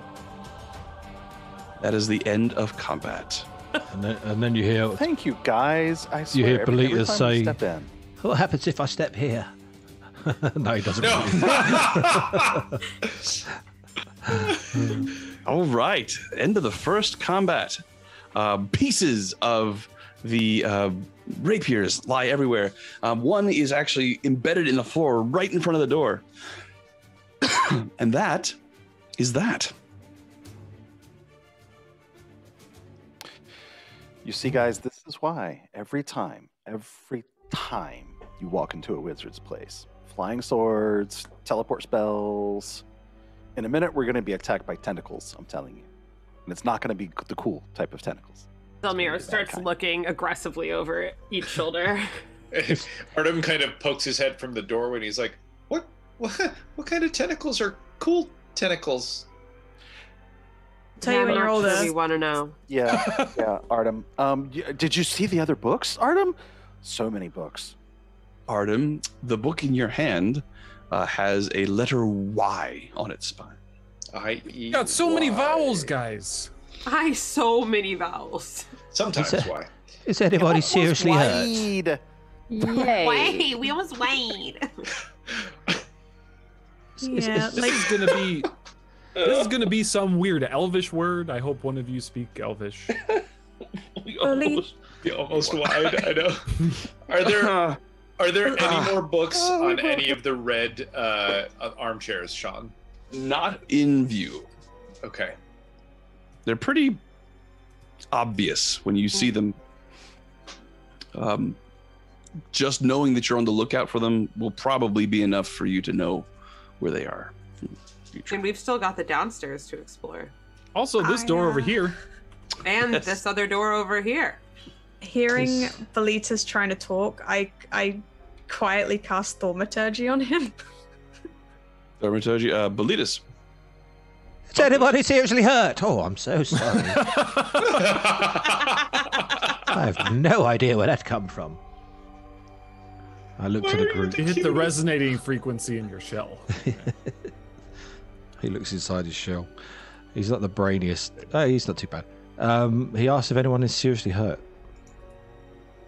So I should have it set up so that tokens, when you adjust your hit points on D&D Beyond, the tokens should It's also... working. I think I'm the only one that took damage. So I it did got adjust hit. automatically. I got scratched a little. So did I Zelmira. have a little bit.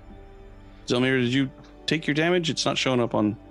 Yeah, Your it should token. have It's taken such a sliver, 6 it's hard to points of see, I think. damage.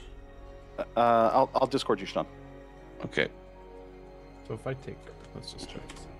It's reflected in my sheet on D. That's fine. I could have sworn I fixed this, but it... Anyway, going on the list for next time.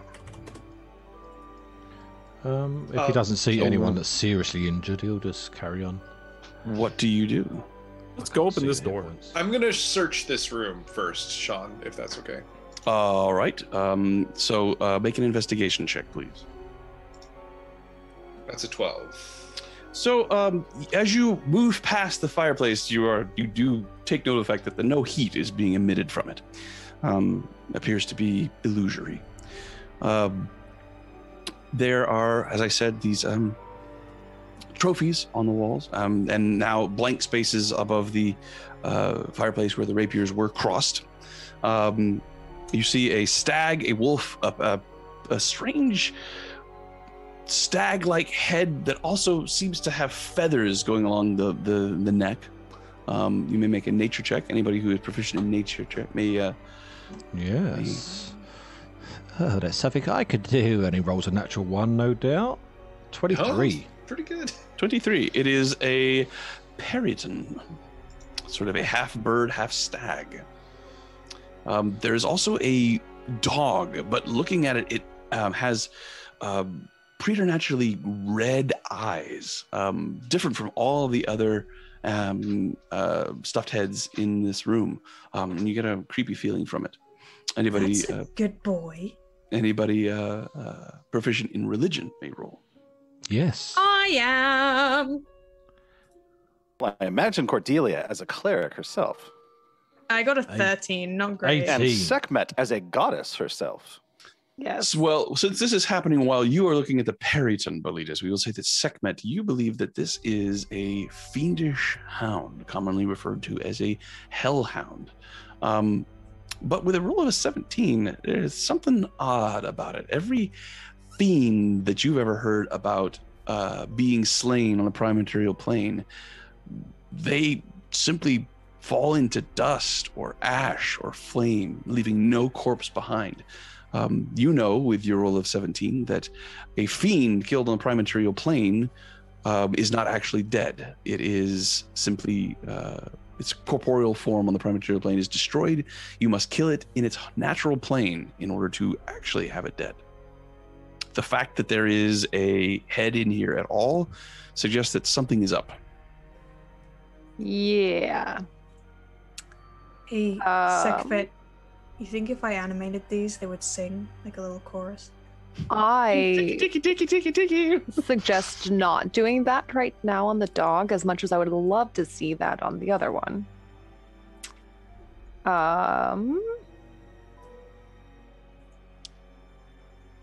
I think we should just stab this dog. But we should probably figure out where this dog came from. Why do you A wanna weird stab order the of things that you suggest sometimes. Is this like a cat dog Just have to thing? have faith in me. Yeah, is this a No, blood feud from? no. Okay. Everything is below I don't me. know. I remember that Not one just time dogs. Sekhmet. I remember that one time. I just nod at Shane when she's not looking like, Other than that, Artem, you're in- Artem's. Oh, sorry. Go ahead, Sekhmet. Oh, he's Go ahead. not. He's not here, is he? You're Where are you, You're Artem? all You're right basically there. in the same area. Sekhmet, what would You're you right like to there. do with this hellhound? Artem, you're well read. What can you tell me of creatures from other planes? Okay, don't ask him that open-ended questions. You know what'll happen. Tell me specifically what plane this dog came from. Let me get my pipe out. There's a comfortable chair next to it too. There's a rug on the floor. I can Apt for comfortably posing. curl up. Would I know, Sean? Are you trained in religion? I'm not. I will allow another investigation check based on Sekhmet. Sekhmet, you've already rolled your religion. You've told So I can't do it again. Got it. 18. This is fake. Obviously fake. Oh well, this is not really a stuffed dog. And he's No. gonna start like prodding it. Yeah, with a roll of an 18, it is clearly just a creation of cotton, various, looks like an actual beast was used for the skin, but this was never a living hellhound. However, the eyes, glowing bright red, are gems, 2 rubies. I ripped the head off the wall. Oh God. Okay. I'm not convinced okay. it's stuck This- with cotton. I think I I want to have to make say sure I this can because kill it. in this case, this is completely appropriate, right? Yep. Fucking things on the floor. I love this energy. She's the Jax of this group. Like she's just the id with those. So Yes, queen. I see Artem, you sort of come up to me like, You "Huh, better yes, work." Yes, yes. This is absolutely just in time to see ripped it claws as cotton and sawdust begins to pour from it, and as the head sort of falls on the ground, you hear some breaking. The tongue appeared to have been made of some sort of porcelain. It cracks, and these 2 little red rubies roll out, worth about 125 gold pieces apiece. Someone else gets to bring you the I was chaos. gonna say, who's keeping track of this? There is a loot pile in the journal. Precious Just making sure. rubies. And other than that, the only other thing in this room is this rapier sticking in the floor. Who has the rubies? I think it's going into the loot party in pile. general. That's not one of the, Oh, okay. the ones we slayed, is it? It is. No one grabs it. Oh, okay.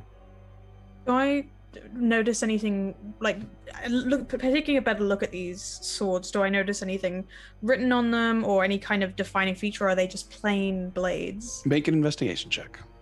I would love to. Ooh. 20, A not 20. natural.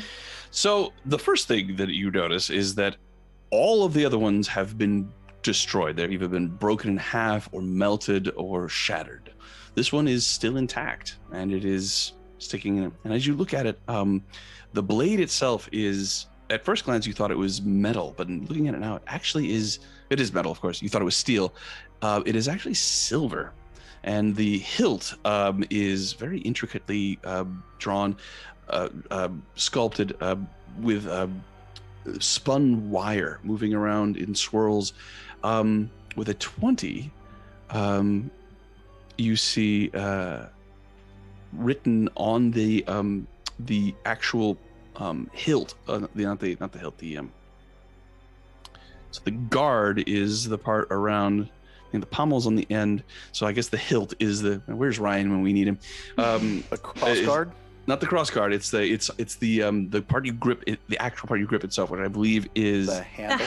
handle. The handle. You see a very faintly inscribed words. I do believe you speak Celestial. I do indeed. It says, "Today is my dancing day." Do I know anything of maybe religious-wise, if this is from anything, or if it's just like a quote or like something they just put on there? Make a religion check. Like, am I aware of it having any kind of meaning other than as simply as it was? It just is written in Celestial. Okay. With a 14. I'm sorry, I should have. I will relay this to the group about it being silver and the celestial markings on it. And just because I've traveled with the group, do I know anyone who uses a rapier that could potentially benefit with something? As you think that, you see Jesker sort of, him putting it back into his sheath. Hearing about a dancing day and a rapier, I feel like you could potentially benefit from this. Ooh. Do you think it's magic? It's a great It'll just question. make you feel confident. You know, I think Like a it's very placebo magic. rapier. It's come closer. It's incredibly magic. Well, that's giving me a placebo effect. Give me Some that thing. saying it's blessed by the gods. Really? Yes. And when you have it on your possession, your dancing is so elegant. You can win the hearts of anybody. Don't tell You're so anyone. sweet. I'll take it, but you know better. It's time for you, Jexter. I don't know if you believe it or not, but that says What? it all. It's time now. And I know you might not want it to be, but I think it's time for you. Yeah. And he just turns around and walks away. How He's cryptic. so darling. So cryptic, that He's so Shane. darling. So, as you gather in this study, the wreckage of this battle around you, happy, joking with each other good-naturedly, as Sekhmet very contentedly continues to rip pieces of this fake hellhound as she looks around the room. Those of you having endured the miasma, feeling much better about yourselves, we will say good evening to all those who joined us tonight. Thank you very much for being here to witness our first session of Descendants of Avernus. We will be doing this for the foreseeable future, at least 5 or 6 sessions, possibly more. We will wait and see. But we will find out what is in store for our adventures next week. Same time, same channel.